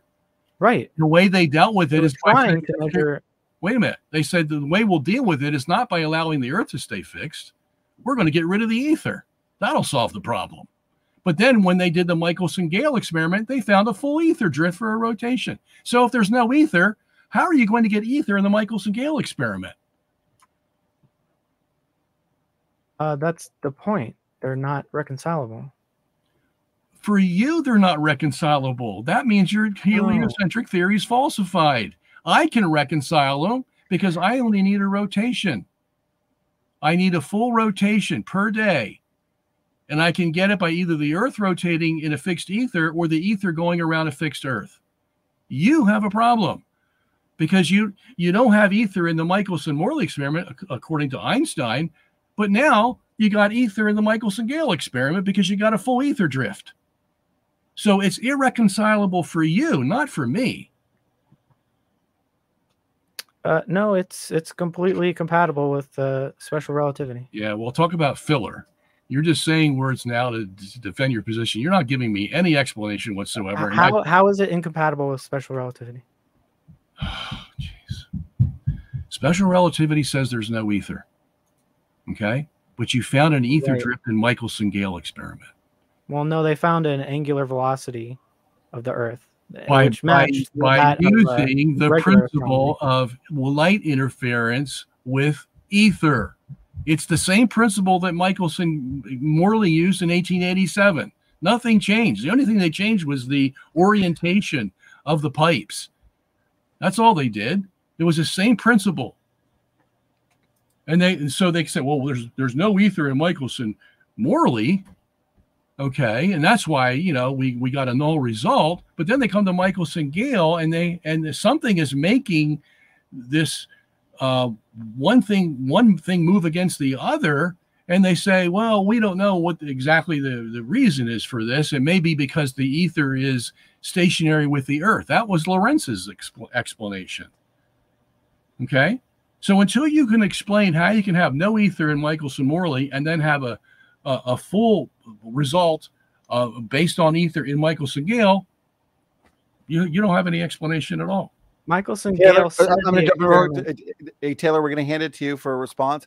Then we'll hand it back to Robert for a final response, because if I remember correctly, you started the discussion, Taylor, as we are now past the 30-minute mark for the discussion. Time has flown by. I do appreciate you both keeping it fast-paced, very engaging, and just free-flowing. I appreciate it. So, Taylor, go ahead. Feel free to respond. We'll throw it back to Robert, and then we'll jump into closing statements. Yeah, Michelson and Gale said that the experiment is compatible with both the idea of stationary ether and special relativity. Not compatible with a rotating ether, but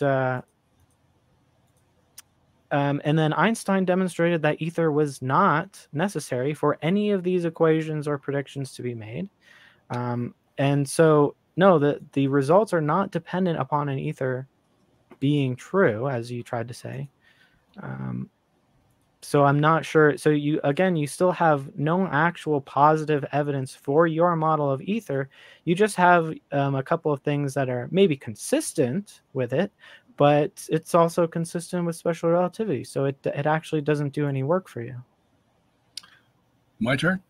Yes, Robert, go ahead. And then the next response from you, Taylor, will be your 5-minute concluding statement. So Robert, go ahead.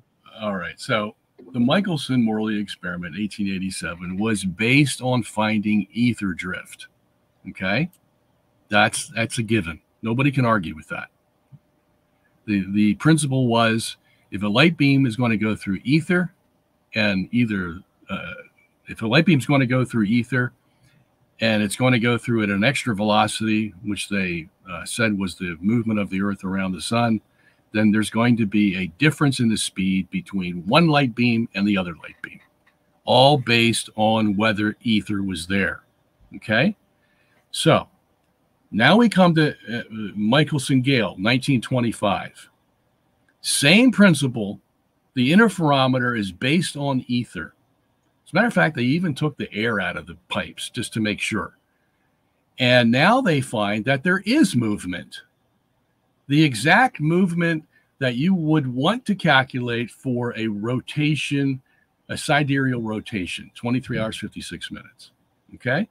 That machine was based on finding ether drift, ether resistance, whatever you want to call it. It wasn't going to measure anything else. Okay. Just the ether. And they found a movement. But and please understand this. The previous experiment was also based on ether, and they found no movement for the revolution of the Earth around the sun. Okay? And now you're telling me, oh, well, special relativity can explain Michelson-Gale, but special relativity doesn't believe in ether. And yet both interferometers were based on measuring the ether, nothing else. They weren't measuring microwaves or anything else. They were measuring ether. Okay? So you can't just say, oh, well, special relativity can answer that. No, it can't. It doesn't even believe in ether. So something's wrong here. Very wrong. You got two experiments that are based on ether and special relativity that's not. Oh, but that can explain everything. Just change the frames. Yeah, sure. That's what it does all the time. But ask them to consider that the reason Michelson and Morley didn't measure an ether drift was because the Earth was standing still in space. Oh, well, we can't have that. We can't have that. But then Einstein had to eat his words 10 years later when he invented general relativity, which said, yes, the geocentric universe is viable and it's scientifically explainable. His own theory said that. Okay? But no, we can't have the Earth stay still. That would just bring us back to the primitive time of the medievals. You know, we can't have that, even though it's a viable explanation. That's what this whole thing's about. Okay, Robert, thank you very much. Gentlemen, great fast-paced discussion, incredibly interesting debate. So this is awesome.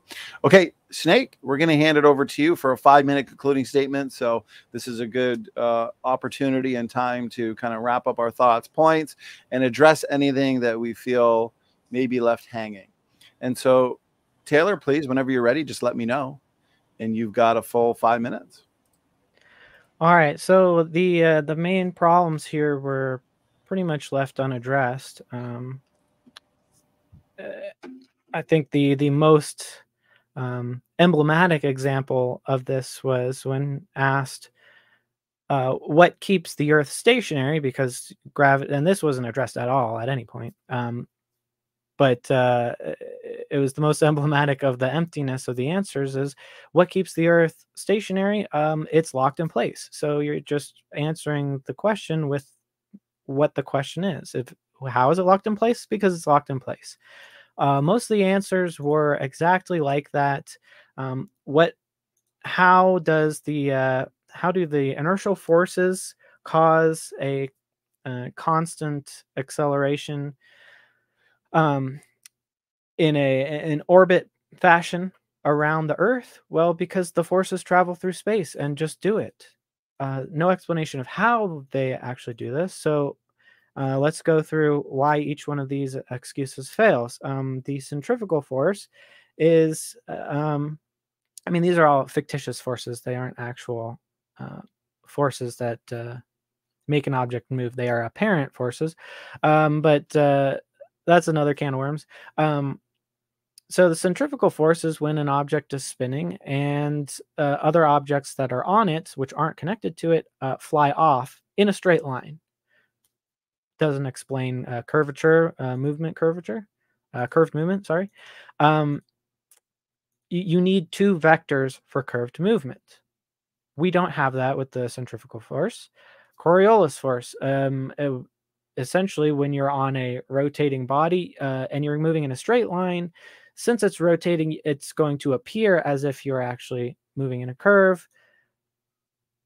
Still, it doesn't explain how entire galaxies are having energy out of nowhere, moving them faster than the speed of light, again, in an orbit around the Earth. These are not connected at all. He never even attempted to connect them, just said, I don't know what I'm talking about, didn't show why. And that was the whole substance of it. The Euler force basically, again, is inertia. Imagine you're on a carousel spinning. When it starts, you're going to be pulled back. Same as if you're in a car moving in a straight line, but if you're spinning, if you when the carousel stops, you're going to move forward. But imagine if the carousel was spinning extremely fast and stopped suddenly, and you fly off. Would you fly off and start orbiting the carousel? No, you would fly off in a straight line, because a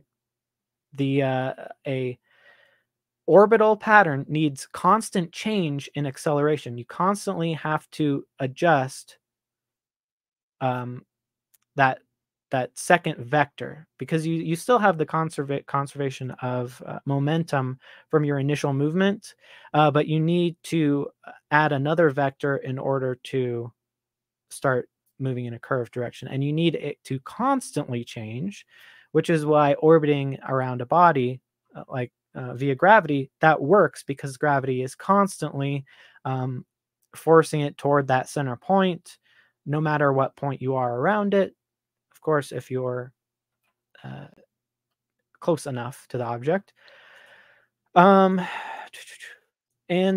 we got bogged down on the ether experiments, which you conclude the exact opposite of what the actual experimenters conclude on most of these things.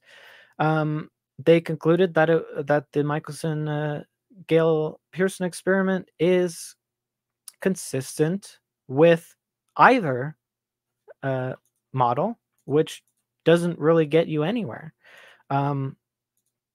Evidence consistent with something is not evidence for something. And then your saving line for that was that these experiments were based on ether. Well, that's not true at all. They were trying to prove ether, and other scientists like Einstein discovered that you could make these same predictions without ether. So you don't need to have ether in any of these equations. So they're not based on ether. They can work by different principles. They weren't based on ether. They were trying to measure ether, which they couldn't conclusively do at any point. The closest you can get is it's consistent with ether, but then you have discrepancies with that as well.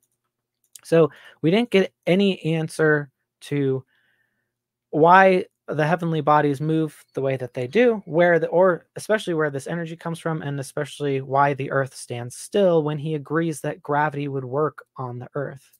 And I think I've run out of time. Okay, Taylor, thank you very much for that 5-minute closing statement. Since we now only have one more 5-minute closing statement before the audience Q&A to our audience, please do send in your questions. This is basically your final 5 minutes to send in a question for the Q&A. So with that, Dr. Robert Sungenis, whenever you're ready, you've got 5 minutes. Go ahead. Okay, thank you so much. So, let me try to deal with what he said here, because that would be my concluding issues as well. He's still questioning where the energy comes from. I already explained that several times. Somebody has to push the universe to get it started. Once it starts, its own inertia keeps it going ad infinitum. Okay, there's the energy issue. Yeah, he is still puzzled about what keeps the Earth stationary, because he just doesn't understand, or doesn't want to understand, how these inertial forces created by the rotating universe are going to keep objects in their place, especially the center of mass. I mean, you can even use Newtonian physics to understand that the center of mass doesn't move. So if the Earth occupies the center of mass, it's not going to move. Okay. And the other forces that are there are going to keep it locked in. I didn't say, well, it's locked in because it's locked in. I mean, I wouldn't be that crass about the whole thing. I explained many times that the inertial forces keep the Earth locked in place, just like it keeps the stars and everything else in the universe locked in place as they rotate with the universe. Unless there's another force that hits one of those galaxies, it's not going to move. It's just going to keep rotating with the universe. I don't know why that's so hard to understand. He says inertial forces just travel through space. Well, what else are they going to travel through? What does gravity travel through? It travels through space, doesn't it? It's a force, isn't it? So he believes a force can travel through space. He just calls it gravity. I'm calling it inertial forces, and they do exist. Okay, if you have the reciprocal of Einstein's a universe that is geocentric, the inertial forces are real. They're not fictitious. Okay, that's something else he needs to brush up on. He kept saying, yeah, well, they're just fictitious forces anyway. We don't have to worry about it. And yet he starts talking about the centrifugal force as if it's going to upset the whole geocentric universe because it's going to travel off into space in a straight line. Okay, but he doesn't consider the Coriolis force as the very force that's going to balance out the centrifugal force at twice the magnitude and hold it right where it is so that it doesn't go off into space. I mean, if I hadn't figured that out, I went through 20 years of study geocentrism, and this was hanging in my face, the centrifugal force is going to disrupt your whole thing, and I hadn't figured out how to solve that, do you think I'd be here tonight? No. The problem is he doesn't understand how the Coriolis and centrifugal force work together. That's the issue. And he won't let them travel through space, but he'll let his gravity travel through space. That's okay, because that supports his system. What else do we have here? Oh, you're talking about the orbit requires two vectors. Well, that's exactly what the centrifugal and the Coriolis force are, and the Euler force. There are actually three vectors involved. When you look at the physics equation that's used for this, they're all vectors, okay? And when you combine them all, that's how you get the object to orbit. Excuse me. There were a couple, let me see. Oh, he says that I conclude the exact opposite of what the scientists conclude of the Michelson-Morley experiment and the Michelson-Gaylor experiment. Well, that's why we're here, aren't we? They have one interpretation because they want to support heliocentrism. That's their preferred system. It's not because they proved it. You even said yourself that the evidence is consistent, but that doesn't make it right. Well, of course. Okay, but what it does is this. It now opens the door that's been closed for hundreds of years to geocentrism. Because now we have the science from Einstein himself that allows us to teach it as a scientific proposition that's viable.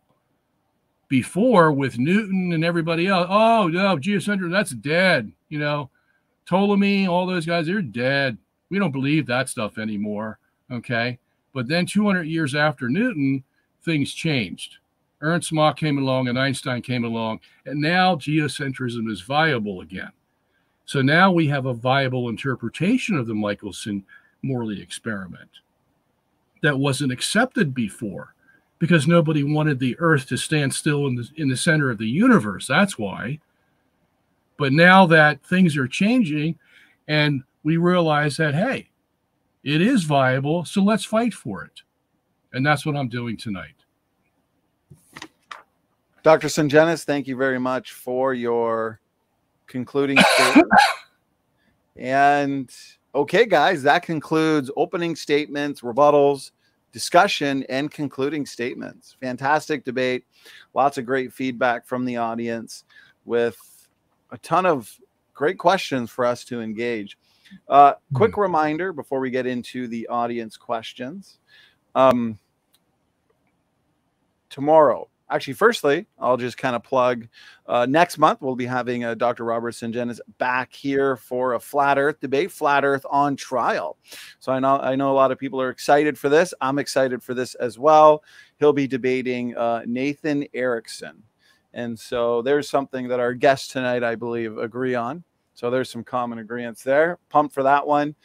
Tomorrow, we've got another main event. All week, we've had end of summer main event. So tomorrow night, we'll be back here at 8 for an Assumption of Mary debate. So we've got all season debaters for this one. William Albrecht and Sam Shamoon taking on Turretin Fan and Dan Chapa. This one's going to be excellent. So make sure you're here for that. It'll kick off at 8 EST. So, okay, gentlemen, Robert and Taylor, are we all good to go on some audience questions? Good to go. Yeah. Okay. And Nathan's a great guy, but I'll be rooting for you in that one, Robert. Okay, thanks. I appreciate Actually, Taylor, I think you've debated Nathan in the past, haven't you? Oh yeah, a few times. Yeah. Oh, there you go. He's a great person to talk to, even if I don't agree. Well, make sure you're tuned in for that one. It's going to be a good one. Okay, gentlemen. So let's get right into some of these questions. I have a feeling this Q&A period is going to be comprehensive and in many ways continue the debate that we've been engaging in. So, okay, let's start with our first question for tonight. And it comes in from, here we go, Born Again RN. And Steve Christie, as a matter of fact, Robert Sungenis and Steve Christie have debated in the past. Firstly, he wants to thank you, Dr. Sungenis, for the DVD. Says, God bless. And question for both. Do other solar systems with stars and planets in them have stars that rotate around planets? Okay, so rather than most questions tonight that are kind of directed at someone specific, this one's just a general question for the both of you. And so, you know what, Taylor, why don't we start with you since Robert ended last in terms of the concluding statement. So we'll allow you to speak first if you'd like. Simple answer is just yes. And I guess the extrapolation from that would be, so why is our star special? And it's actually not special other than the Earth. We have planets that rotate around the sun in the geocentric model, but for some reason the Earth is just accepted from that. Okay, thank you, Taylor. Robert, floor is yours. Well, if your planet, and the Earth would not be a planet because a planet is something that moves, but just if the Earth is in the center of mass of the universe, then obviously everything's going to be revolving around it. There's just no other way to look at it. And since most of the universe is made of stars, we're going to see them go around us every night. Okay. Now, if you are on, let's say, Jupiter, and Jupiter rotates, okay, you're going to see the stars go around you every night. Why? Because Jupiter rotates. Okay. But that's not, I don't think that's the basis of the question. The question was formed by asking other planets that don't rotate. Are they going to see the stars revolving around them? No, they're not. I mean, you may see something partially depending on where that planet is in the universe. The closer it is to the center of mass, the more you're going to see the stars revolve around you every night. Like, let's say Mars, let's say if it doesn't rotate, is going to see the stars revolve around it every night, just like the Earth does, except it's going to be at a slightly different angle. That's all. So in other words, the closer you are to the center of mass, the more you're going to see all the stars revolving around you every night. The further away you are, the less that's going to be the case. Okay, thank you very much, Robert. Since this is a question for both, to be fair, what we can do is, Taylor, we can allow you a 1-minute response to anything that you'd like to respond to. Then we'll throw it right back to Robert Sungenis. He gets the final minute, and then we'll move to the next question. So, Taylor, go ahead. You get How many questions do you have, Donny? Well, with the amount of questions we have, we'll never be able to get through them all. We've got a ton. Well, I would suggest this, if my debating opponent will agree, is this is sort of a trivial question, and we can go to other questions that are much more serious.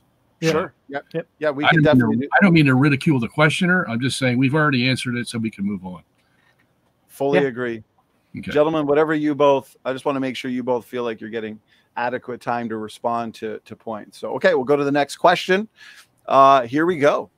This one comes in from CC. Question for Robert. How do you know the author of Psalm 96 that says the earth will not be moved intended a precise scientific description instead of a phenomenological description about the sun rising? Well, let's put it this way. Even a geocentrist believes that the sun rises and sets, okay? Because that's what he sees. He doesn't go out to his wife and say, gee, look at that beautiful revolution of the earth we're having today. He says, look at that beautiful sunset, Okay. So we use phenomenological language all the time, and even the Bible does. Okay. Like when the Bible says the sun sets and the sun rising, it's using phenomenological language. Okay. Because technically speaking, the sun is not rising or setting. The sun is moving, and it happens to be moving against the horizon from the observer's point of view. Okay. So if you get to the technical side of the question and you say, okay, you look at the sunset as phenomenological, but when you get to the question of what's making it look like it's rising or setting, now we have two different answers. The one answer is, well, the earth is rotating. The other answer is the sun is moving around the earth against the horizon wherever the observer is, and he's going to see as if the sun is setting. Okay. So scientifically, you got two different answers. Phenomenologically, you're both saying the same thing. So that's how we would explain that. Now, the question here is, when I look at Psalm 96, why do I say that that is a literal moving or not moving of the earth? Well, because when you take everything the Bible says about this issue, and we've already touched upon the phenomenological issues, but when you touch upon all the other passages that talk about the earth not moving, and in one of them, Psalm 93, it compares God's immutability to the earth not moving. Now that's significant. That's in the context. In other words, God is trying to use an analogy to show why he doesn't change, why he's immutable. And he uses the fact that the earth doesn't move as his analogy. Now, if that's the case, then we are inclined much more to interpret that passage literally than we would just phenomenologically, okay, because of the context of the passage. Another context, and I hope I'm not taking too much time from you, but when we read of passages like Joshua 10, where Joshua stopped the sun and the moon for one day, you can't answer that technically or scientifically by saying that the earth stopped rotating. Because if that was the case, the sun may stop if the earth stopped rotating in the heliocentric system, but the moon would keep on going because the moon moves independently of the sun. As a matter of fact, in about 5 to 10 hours, it would be dip into the Mediterranean Sea before the 24 hours was over. Okay. So the only way you can answer that historically, unless you're just going to say the whole thing's a myth, and some people do that. But if you're going to answer it historically for what the text gives you, the only way to answer that is by saying that the sun and moon both had to be stopped because they both move independently so that there would be 24 hours extra. Okay. So when I see passages like that, and then I go look at Psalm 96, I have some verification now that I'm on the right track in interpreting Psalm 96 in a literal fashion. Thank you for the response. Robert, Taylor, floor is yours. Yeah, so I mean, I don't have much commentary on the Bible as a reference itself here, but I guess I'll use my time to kind of point out something odd that I noticed through the debate is, Robert, you took umbrage with scientists who you think have this sort of bias against this literal interpretation of the Bible, and they're motivated to make scientific conclusions for their preferred system. But it seems like you're doing exactly the same thing, that this is your preferred system. You explicitly said your motivation is to protect Catholicism. So it seems like from your own standards and your own criticisms, it seems like you would have motivated conclusions that if I have to throw out the conclusions of these scientists because of what you say their motivations are, how can I not do the same for yours? Okay, I will answer. Because when I read their books, and I'm talking about Einstein, Hubble, Ernst Mach, Newton, all of them, this is the drift I get from them. That the last thing they want is for the earth to be in the center of the universe. I mean, even Stephen Hawking, in his recent book. What's it called? 2010. He wrote it. The something illusion. I forget. But on page 43, he says, look, we can't tell whether Ptolemy was correct or Copernicus was correct. He admits that up front. But he said, why would I want to choose Ptolemy? And here's his motivation. He says, because I want to be humble. I don't want to be the center of the universe. I want to be humble. Now, he knows both systems work. Now, we would discard Ptolemy and we would go to the Tychonic for scientific reasons, but I don't want to get into that right now. He's just using Ptolemy as an emblem of geocentrism. And he says, here's my motivation, because I want to be humble, not proud, and so I'm going to take myself out of the center. So there's his motivation. Now I come along and I say, what's wrong with being in the center? I mean, you're the apple of God's eye. You're the treasure of his creation. They put you right in the center and everything revolves around you. How much greater can you be? And if God says he wants you to be great, well, then we'll be great. We're not being proud.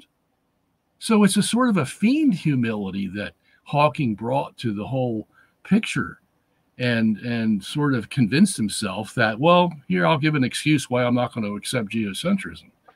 And it's based not on science. It's based on how he feels. Okay? That's just one example that I read. And basically, they all say the same thing. So when we want to talk about motivations for this, I see these guys admitting in their books that, yeah, I know geocentrism is viable, but I just don't like it. You know, philosophically, metaphysically, whatever, I just don't like it. So I'm going to do everything in my power to stay away from it. And that's what I see. So would you be disappointed if the heliocentrism turned out to be true? It turned out to be true? Yeah, if you were somehow convinced, would you be disappointed? I sure would. Okay. But that's a hypothetical that makes no sense here. Okay? I mean, you can throw that out to anybody who believes anything. Would you be disappointed if the opposite was true? Well, of course they would. I wouldn't be disappointed if the Earth was in the center. Oh, well, good. You're an exception. Okay, gentlemen, good job on this question. Okay, next question. We've got one for you now, Taylor. So a question comes in from Mr. T. Why is Polaris stationary from our perspective? Well, because it's in line with our rotation, the center axis. Okay. I'm not sure if he's what he's trying to get at. That's just. Yeah, you might want to ask him, Donny, if he can follow that up with why he asked the question. Yeah. Because I don't get it either. Yeah. Mr. T, if you're actually, I see Mr. T in the chat. If you wanted to provide a little more context or reasoning behind your question, please do so. And in the meantime, we'll move to the next question. I assume it would be the same answer for a rotating universe too. So. Yeah, that's why I said it's not going to make a difference. It's kind of agnostic to the overall debate. Okay, gentlemen, appreciate it. Next question comes in from Redefined Living. Question for the doctor. Do you need or have dark matter and or dark energy in your model? No. See, that's the beauty of it. We don't need dark energy or dark matter. Why? Because our universe is not expanding. Our universe is revolving or rotating. Okay? And you don't need any extra energy. As I said in the debate, all you need is a push from God, and its own momentum is going to have it rotate ad infinitum. Okay? But if you have an expanding universe, yeah, you're going to need a lot of energy, especially as big as they think the universe is, 93 billion light years in diameter. You're going to need a lot of energy. Okay? So no. And this is one of the bugaboos of the Big Bang Theory. They've been searching for dark matter and dark energy for how long now? And they haven't even a smidgen to report to the world. Okay? So come on, man. This is not the way you do science. You don't stick to your theory and keep patching it up with these little fudge factors that allow you to keep moving and teaching people, oh, the Big Bang's correct. All we need is dark energy and dark matter to make it work. And ipso facto, here it is. Okay. And that's just two of the problems they have with the Big Bang. There's about a dozen of them. Eric Lerner is one of the chief proponents of how the Big Bang just doesn't work. And he touches on these a little bit, but many other things. Appreciate it, Dr. Sungenis. Taylor, floor is yours. Yeah, so there is a measured effect from dark matter. I don't see how that's not scientific. And plus, people have modified ad hoc the ether explanation as well. So, as for needing it in your model, I'm not sure how fully fleshed out your equations are, but it would be interesting to see if you actually have rigorous calculations of these orbiting revolving bodies and whether or not dark matter does fit into that. I'm not qualified to understand all those things, but it'd be interesting to see a really good physicist take a look at that, because I do know that the models of in cosmology are extremely complicated, and I would expect the same rigor from your model, same level of calculation, and yeah, if you could produce those, that'd be cool. Yeah, you know what I'll do, Taylor, is I'll send you free of charge Geocentrism for Dumpskis and Geocentrism 101.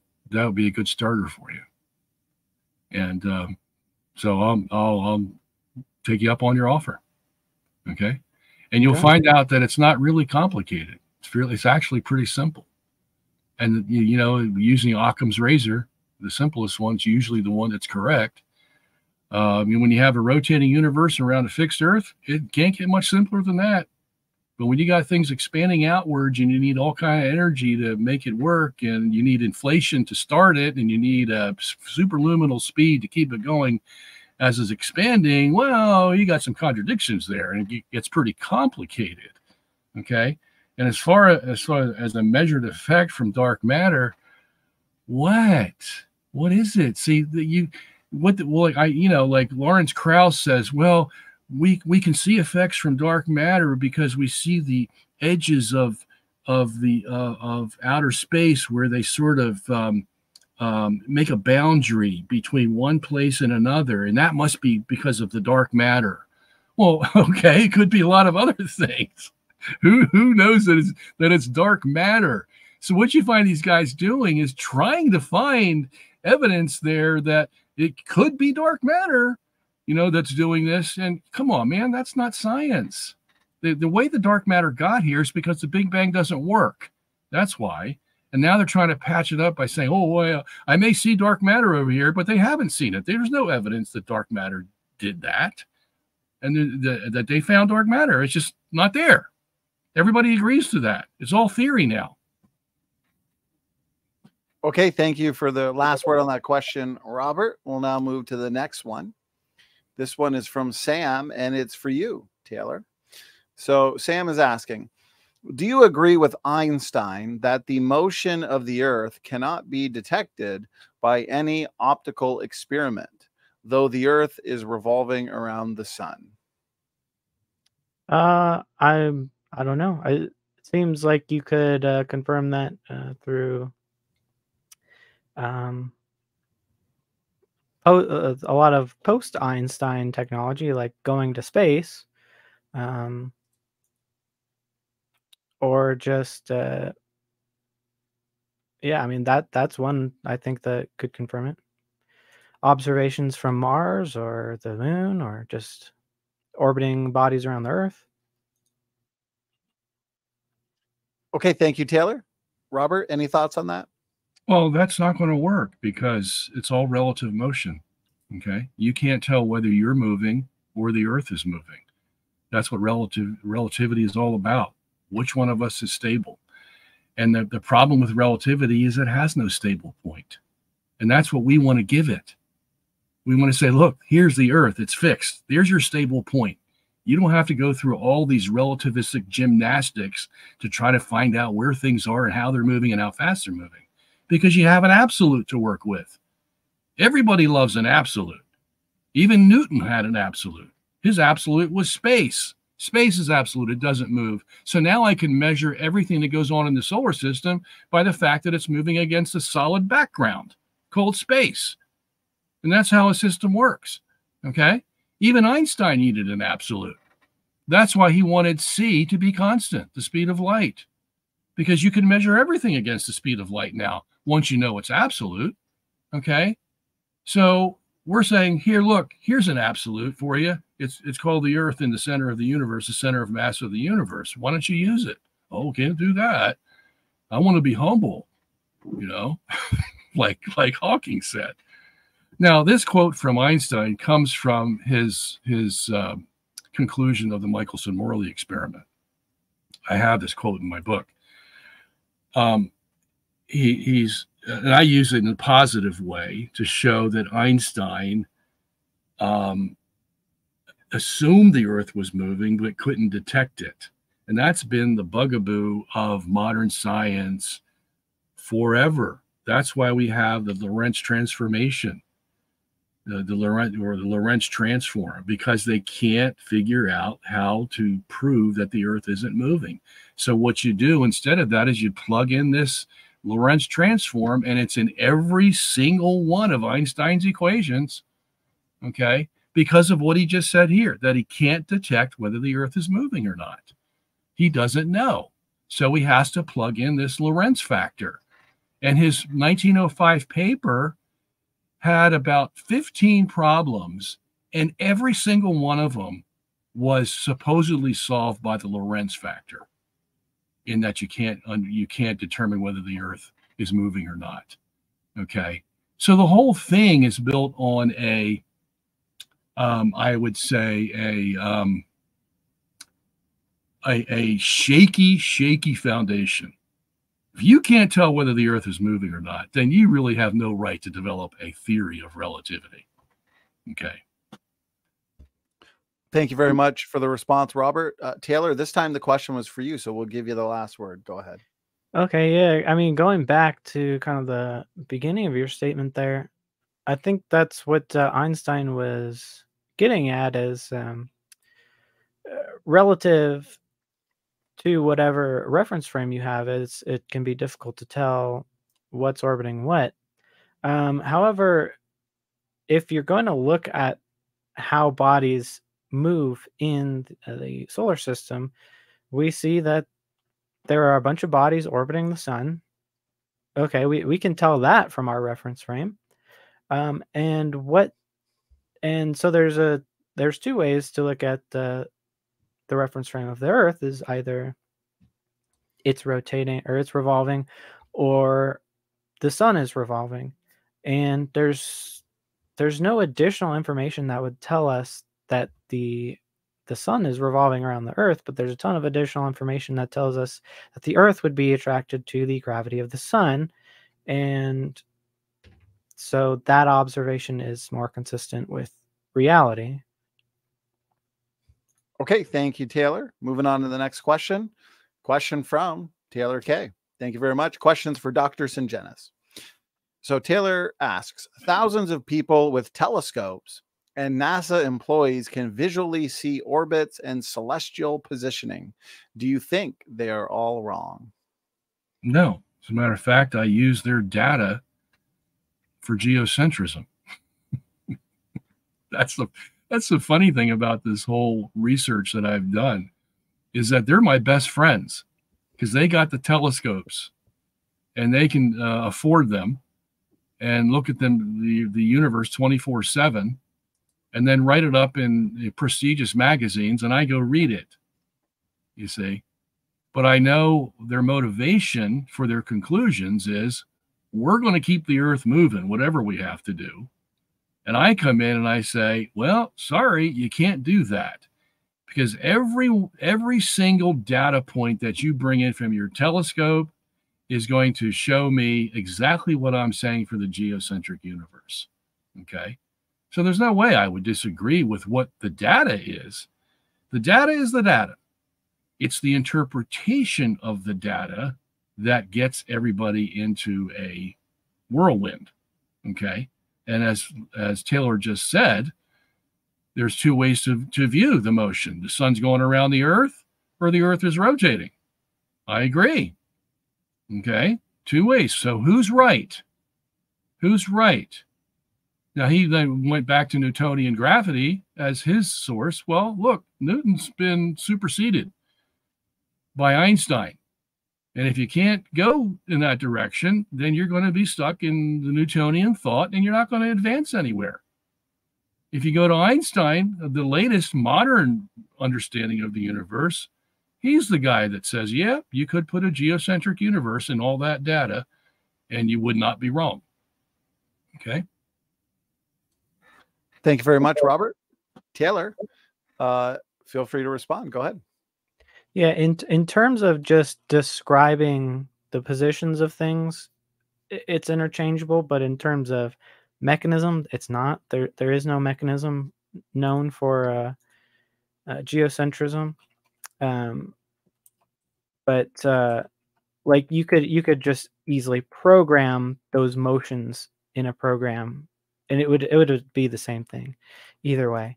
But in reality, you can't just tell a body to just move and it will move. You actually have energetic limitations there, which we went over a lot. But this is kind of similar to the previous explanation of the previous question. It's but the same is true of any reference frame. So if we were on Mars, it would appear that everything is revolving around, the entire universe is revolving around Mars. And so there's no way to tell that the Earth is actually the real reference frame. You would get all the same measurements. So it doesn't seem like it's of any use to just take the Earth as the reference frame, because you could just go and switch it to Mars. And what else? Yeah, I think I was going to say something else, but I lost my train of thought. No worries. Thank you, Taylor. Robert, you get the last word. Go ahead. Okay, so as far as mechanism is concerned, Einstein had a geocentric system from his general relativity. That is a fact. I just read a portion of the book here that admits that, about the speed of light going way beyond c in a universe that's rotating around a fixed Earth. Now, do you think Einstein had a mechanism for that geocentric universe? He did. He had a mechanism, and he put it in equations. The same tensor equations he used for the heliocentric version of his general relativity, he used for the geocentric version of his general relativity. And there have been many people after Einstein that have done the same thing, who have written papers showing that the geocentric system works because it's just the reciprocal of the heliocentric as far as general relativity is concerned. Hans Thierry, Lenz, Nightingale, Barber and Bertotti had one of the most famous papers on this. Who else? Well, that's enough. I mean, they've all been written in the last 70 years. So they're recent. Okay. So they all had a mechanism. And they could show you in the calculus that they used in their papers. And I've read their papers. Okay. So now, as far as Mars is concerned, yeah, on a geometric scale where you're not going to measure, how things are moving or whatever, you could put everything on Mars and say that, yeah, Mars is going to see the universe revolving around it. And as I said before, it's going to be at a slightly different angle than it would be at the Earth. But as far as determining whether Mars is the true center or whether the Earth is the true center, all you'd have to do is do a Michelson-Morley experiment on Mars.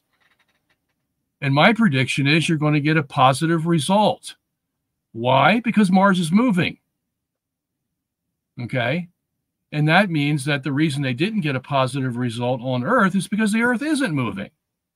Very simple. So there is a way to determine whether Earth or Mars is the actual center or not by the same experiment we did many years ago. Okay, very good. Thank you, gentlemen, for the responses. Next one comes in from Joseph Lassiter. And he's not specifying anybody, so we'll assume it's a question for both. And he says, drop a bullet and fire a bullet from a rifle. Both will be at same level and barrel oriented in a level fashion. Which one will hit the ground first? Anybody have any thoughts on that or would like to answer first? Taylor, you can go ahead on that one. I don't quite understand the question. I think he's trying to talk about the Coriolis force here, but I don't think he phrased it right. I think context, I think that's basically when this question came in, was when you guys discussing that. Oh, okay. They would both hit the ground first, assuming a simplistic Newtonian model, because it doesn't actually matter how fast the bullet is traveling in the sideways vector. The gravity vector is still going to pull it down at the same speed. Well, I would disagree with that, because it depends on how fast the bullet is shot from the rifle. If the bullet is shot fast enough, it's going to go into outer space. I mean, that's the whole thing with the cannon. Okay, sure. Yeah. That you brought up. Okay. Mm-hmm. So we agree on that, at least. Okay. Okay. If it can get out of Earth orbit, then sure, all bets are off. Okay. Okay, gentlemen, good job. Next question, another question for both. Ashley Myers. Does geocentrism have to mean everything has to rotate around the Earth? Why can't we be at the center, but heliocentric in our own solar system and the universe expanding around us? Gentlemen, any thoughts on that particular question? Taylor, you can go first if you want. Yeah, I think it's a great question. I mean, you could simply look at our solar system as the center or the focus of the universe. God made this little system for us, and I don't see what it takes away that the sun is what's being orbited around. It doesn't make the Earth less special in any way that I can tell. Okay, thanks, Taylor. Robert, any thoughts? Okay, so, well, from my perspective, when I believe the Bible says the Earth doesn't move, it doesn't move. And the only way that can be accomplished is if it is the center of mass and everything goes around it. If I were to transfer that to some other planet and the solar system would still be in the center of the universe, that just doesn't quite do it, because it won't agree with what the Bible says, number one. And the other thing is, I don't think scientifically it's going to work either. And that's because our recent discovery of the cosmic microwave background radiation shows that the axis of evil goes through our ecliptic plane, the Sun-Earth ecliptic plane, and not any other ecliptic plane. Okay, now that's significant. When you have this microwave energy that goes from one side of the universe all the way through Earth and then to the other side of the universe, and we happen to be right smack in the center of it, and no other body is, well, that puts the Earth in the exact center. The other thing is with the galaxies that they have found that all the galaxies are in concentric spheres, at least around our galaxy. Okay. And John Hartnett, PhD astronomer from Australia, has done the most work on this. He is actually quoted in our movie, The Principle. And I had another astronomer actually test him to see if John really knew what he was talking about. And the other astronomer, what's his name? The guy that bad astronomy guy, what's his name? He tested John and found out John's telling the truth. All John's mathematics work out, yes, our galaxy at least is in the center of the universe because all the other galaxies are in concentric spheres around it. But then there were some other guys who did even more work on it. This was a group from Michigan. Starkman and company. There's like a group of 5 astrophysicists, and they said that the axis of evil won't allow the galaxy to be the center of the universe. It will only allow the Earth to be the center of the universe. Now, these are guys who have no vested interest in this. They're not geocentrists. And yet this is what they said, that no, the evidence points to the Earth, not the galaxy at large, the Milky Way galaxy as the center, because the planes are off, is what their decision was. And so we had them interviewed in our movie, to say exactly that, which they did. And so when you look at all the evidence, I'm convinced that it's the Earth that's in the very center and not moving. Thank you, Robert and Taylor, for those responses. We'll start winding it down now. I do want to respect the time that our guests have given to us tonight, but I do appreciate just how engaged the audience has been. Just a ton of questions, lots of feedback. So this one, $20 super chat, appreciate it, comes in from Pseudonym. And the question is for Dr. Sungenis. So we'll work through this together. He says, your explanation seems to say Mach in Einstein's relativity answers geocentrism. However, general relativity allows geocentrism, not a contradiction, ? Without a single inertial frame and pseudo forces as explanation, ? Do you have any thoughts on that, Robert? I sure do. Well, there's pseudo forces in your Newtonian system. They're not pseudo forces in the general relativity geocentric system. They're real forces. And that's what got Einstein a little upset, is because we can't depend on pseudo forces anymore in the Newtonian system. Now we have to deal with real forces, because that's what they are in a universe that rotates. They're real forces. Okay. Now, as far as a single inertial frame, the Earth is it. That's the inertial frame. You can do all kinds of tests if you have an inertial frame, the one that doesn't move and it's not affected by anything else outside of it. Okay. And that's my partner, Robert Bennett, harps on this like crazy, because all these other physicists are out there saying, well, we can measure this and measure that, and use relativistic tensors and all this stuff. And Robert says, you can't do that because you don't have an inertial frame. You have no absolute which to measure anything. You never know whether you're coming or going in relativity. Earth fixed gives you that single inertial frame, and everything else moves around it. I mean, what a beautiful system that is. It's beautiful. You don't have to worry about where anything is. You can measure it because you know you have something fixed to measure it with. Thank you very much, Robert. Taylor, floor is yours. It's hard. I've been trying to parse this question. It's I don't do well with sorry to say bad grammar, but let's see.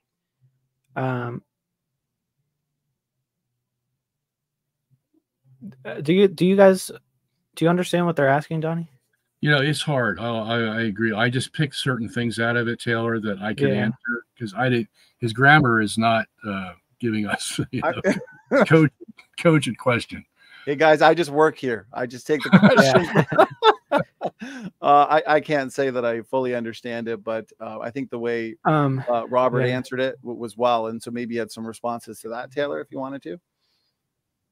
Yeah, I mean, one question I still have would be, sorry, I'm still trying to just pick stuff out of the question. In reference to the single inertial frames, again, yeah, you predict that experiments on Mars will go your way. I predict they would go the other way, of course. So we'll see if Elon Musk will be able to confirm that or not with his plans for Mars. But yeah, I mean, one thing, this might have been what I was thinking of earlier, is so if the Earth is the center of mass, I mean, I'm not sure how it can be the center of a rotating mass that the center is not rotating, but if that's the center of the mass, why isn't this, and it's locked in place, why isn't this locking effect, why does this locking effect end at the Earth and not affect anything around the Earth, like even close to the Earth, like satellites around the Earth or the moon or something like that? Yeah, well, as I said before, the further away you get from the center of mass, the more the inertial forces are going to affect it. And that's why you see hurricanes in the north go left and hurricanes in the south go right, because the Coriolis force is affecting it. And that's because the surface of the Earth is 4,000 miles from the center of mass. So it's going to be affected. Okay, gentlemen, I appreciate it. We'll wrap it up with one more question here. This was an incredibly interesting debate, and I really do appreciate the time you've both given to us, Robert and Taylor. So, question from Redefined Living, question for Dr. Sungenis. When discussing the speed of light, why not draw a distinction between the isotropic and anisotropic conventions? Is this how you would respond to distant starlight?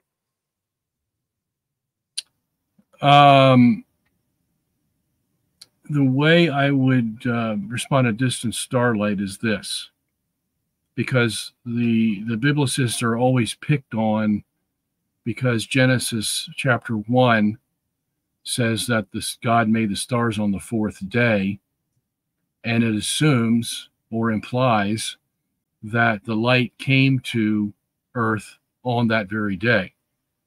So we've always been put in a conundrum by our colleagues by saying, if light can only travel 186,000 miles a second or 300,000 kilometers per second, how is the light going to get from that star to the Earth in one day? Okay, here's how I solve that problem. The rotating universe, as I said, is generating inertial forces, centrifugal, Coriolis, and Euler.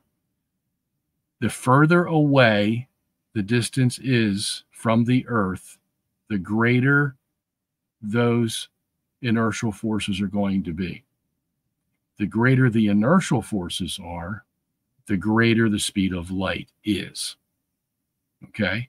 That means that a star that is way far away, its light is going to reach Earth at the same time that a star that is halfway between that star and Earth.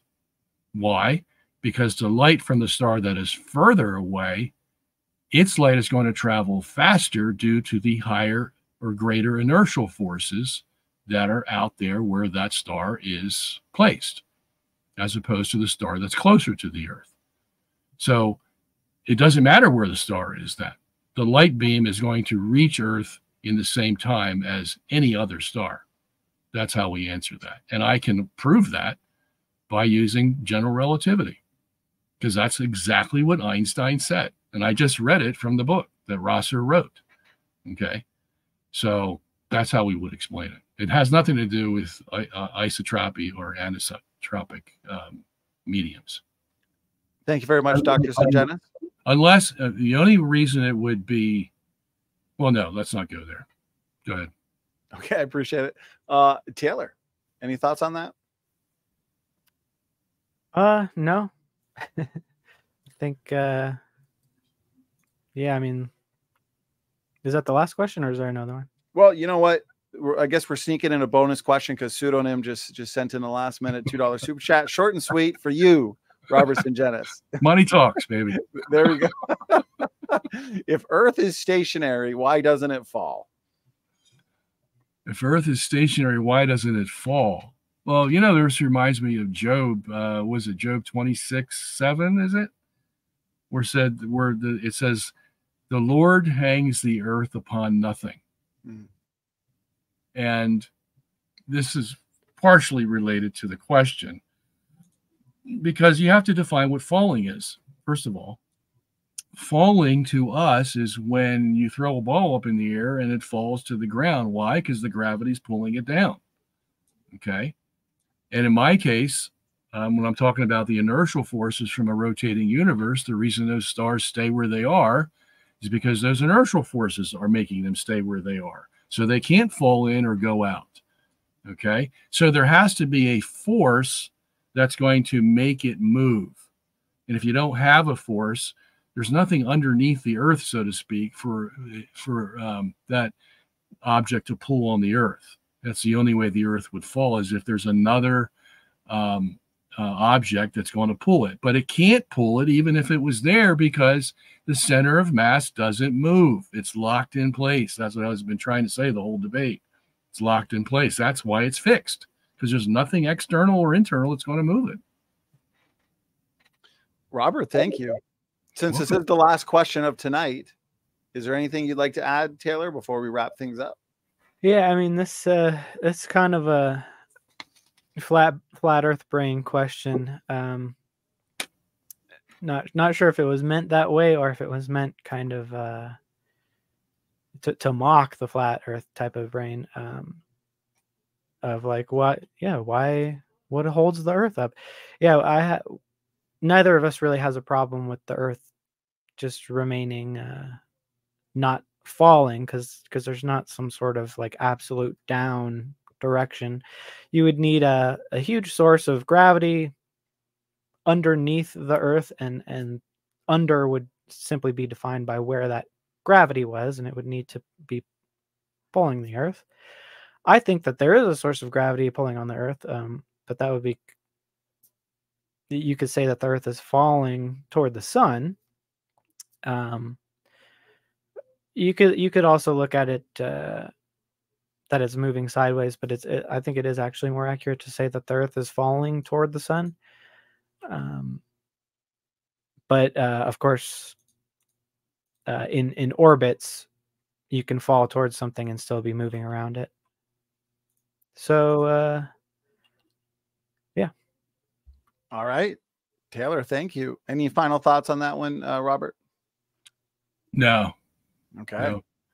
Gentlemen, we've made it to the end of this very comprehensive debate on geocentrism. Might just be one of the most comprehensive debates out there on this topic. So I really do appreciate the work, time, energy, and effort you both put into prepping for this debate, but also doing it. I already look forward to re-listening to it. So gentlemen, if you had any final words, final thoughts, again, I really do appreciate the both of you giving us nearly 3 hours of your time tonight. Taylor, let's start with you. Again, thank you. And any final words, final thoughts? Yeah, thanks. And I guess my main takeaway is I'd like to know more about how these inertial forces are working, instead of just saying that they are working. So perhaps we could have a maybe email exchange or another discussion at some point. Like I said, give me your address, give it to Donny. Donny will give it to me. I'll send you the books. You can read them, and then we can talk. How's that? Mm-hmm. Okay, cool. Donny, I want to advertise something, if that's okay Sure. with you. Absolutely. Okay, so there is a guy on YouTube. Where they go? He doesn't give his name as the narrator. I forget the name of the group, but they made a video about an hour long called "The 10 Top Biblical Problems for Young Earth Creationists." Have you heard of it? Inspiring Philosophy? Yeah, Inspiring Philosophy. That's the group. Oh, yeah. Okay, so I spent the last 3 weeks making a rebuttal to that video, all 10 of their so-called problems. And it's 2 hours long. So I give an hour and a half of my rebuttal to their half hour of challenging us.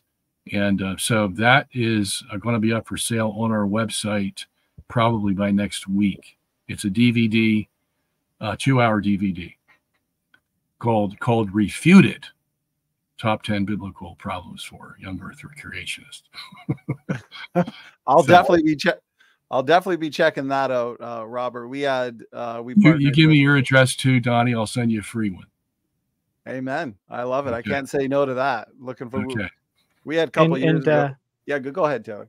And if I could plug my my other channel here. Sure. I have a channel with a debate coach as my partner, and she and I we score the debates kind of on a technical level. So that's kind of our gimmick. This Sunday, I believe, we're doing a debate on the Barbie movie. And so is it, I think that the topic is roughly, is it feminist enough? So that should be a fun one. Okay, well, definitely to the audience, do check out Snake's channel or channels. Check out Dr. Sungenis' channels and website. I do have all of those links in the description box. So again, excellent debate tonight. This really was awesome. I've been looking forward to this since we scheduled it, and the both of you did not let us down. So with that, we're just going to wrap it up. You both deserve the rest of the night off. So, Thank you, Donny. I'm hungry. God bless. Standing for Truth is out.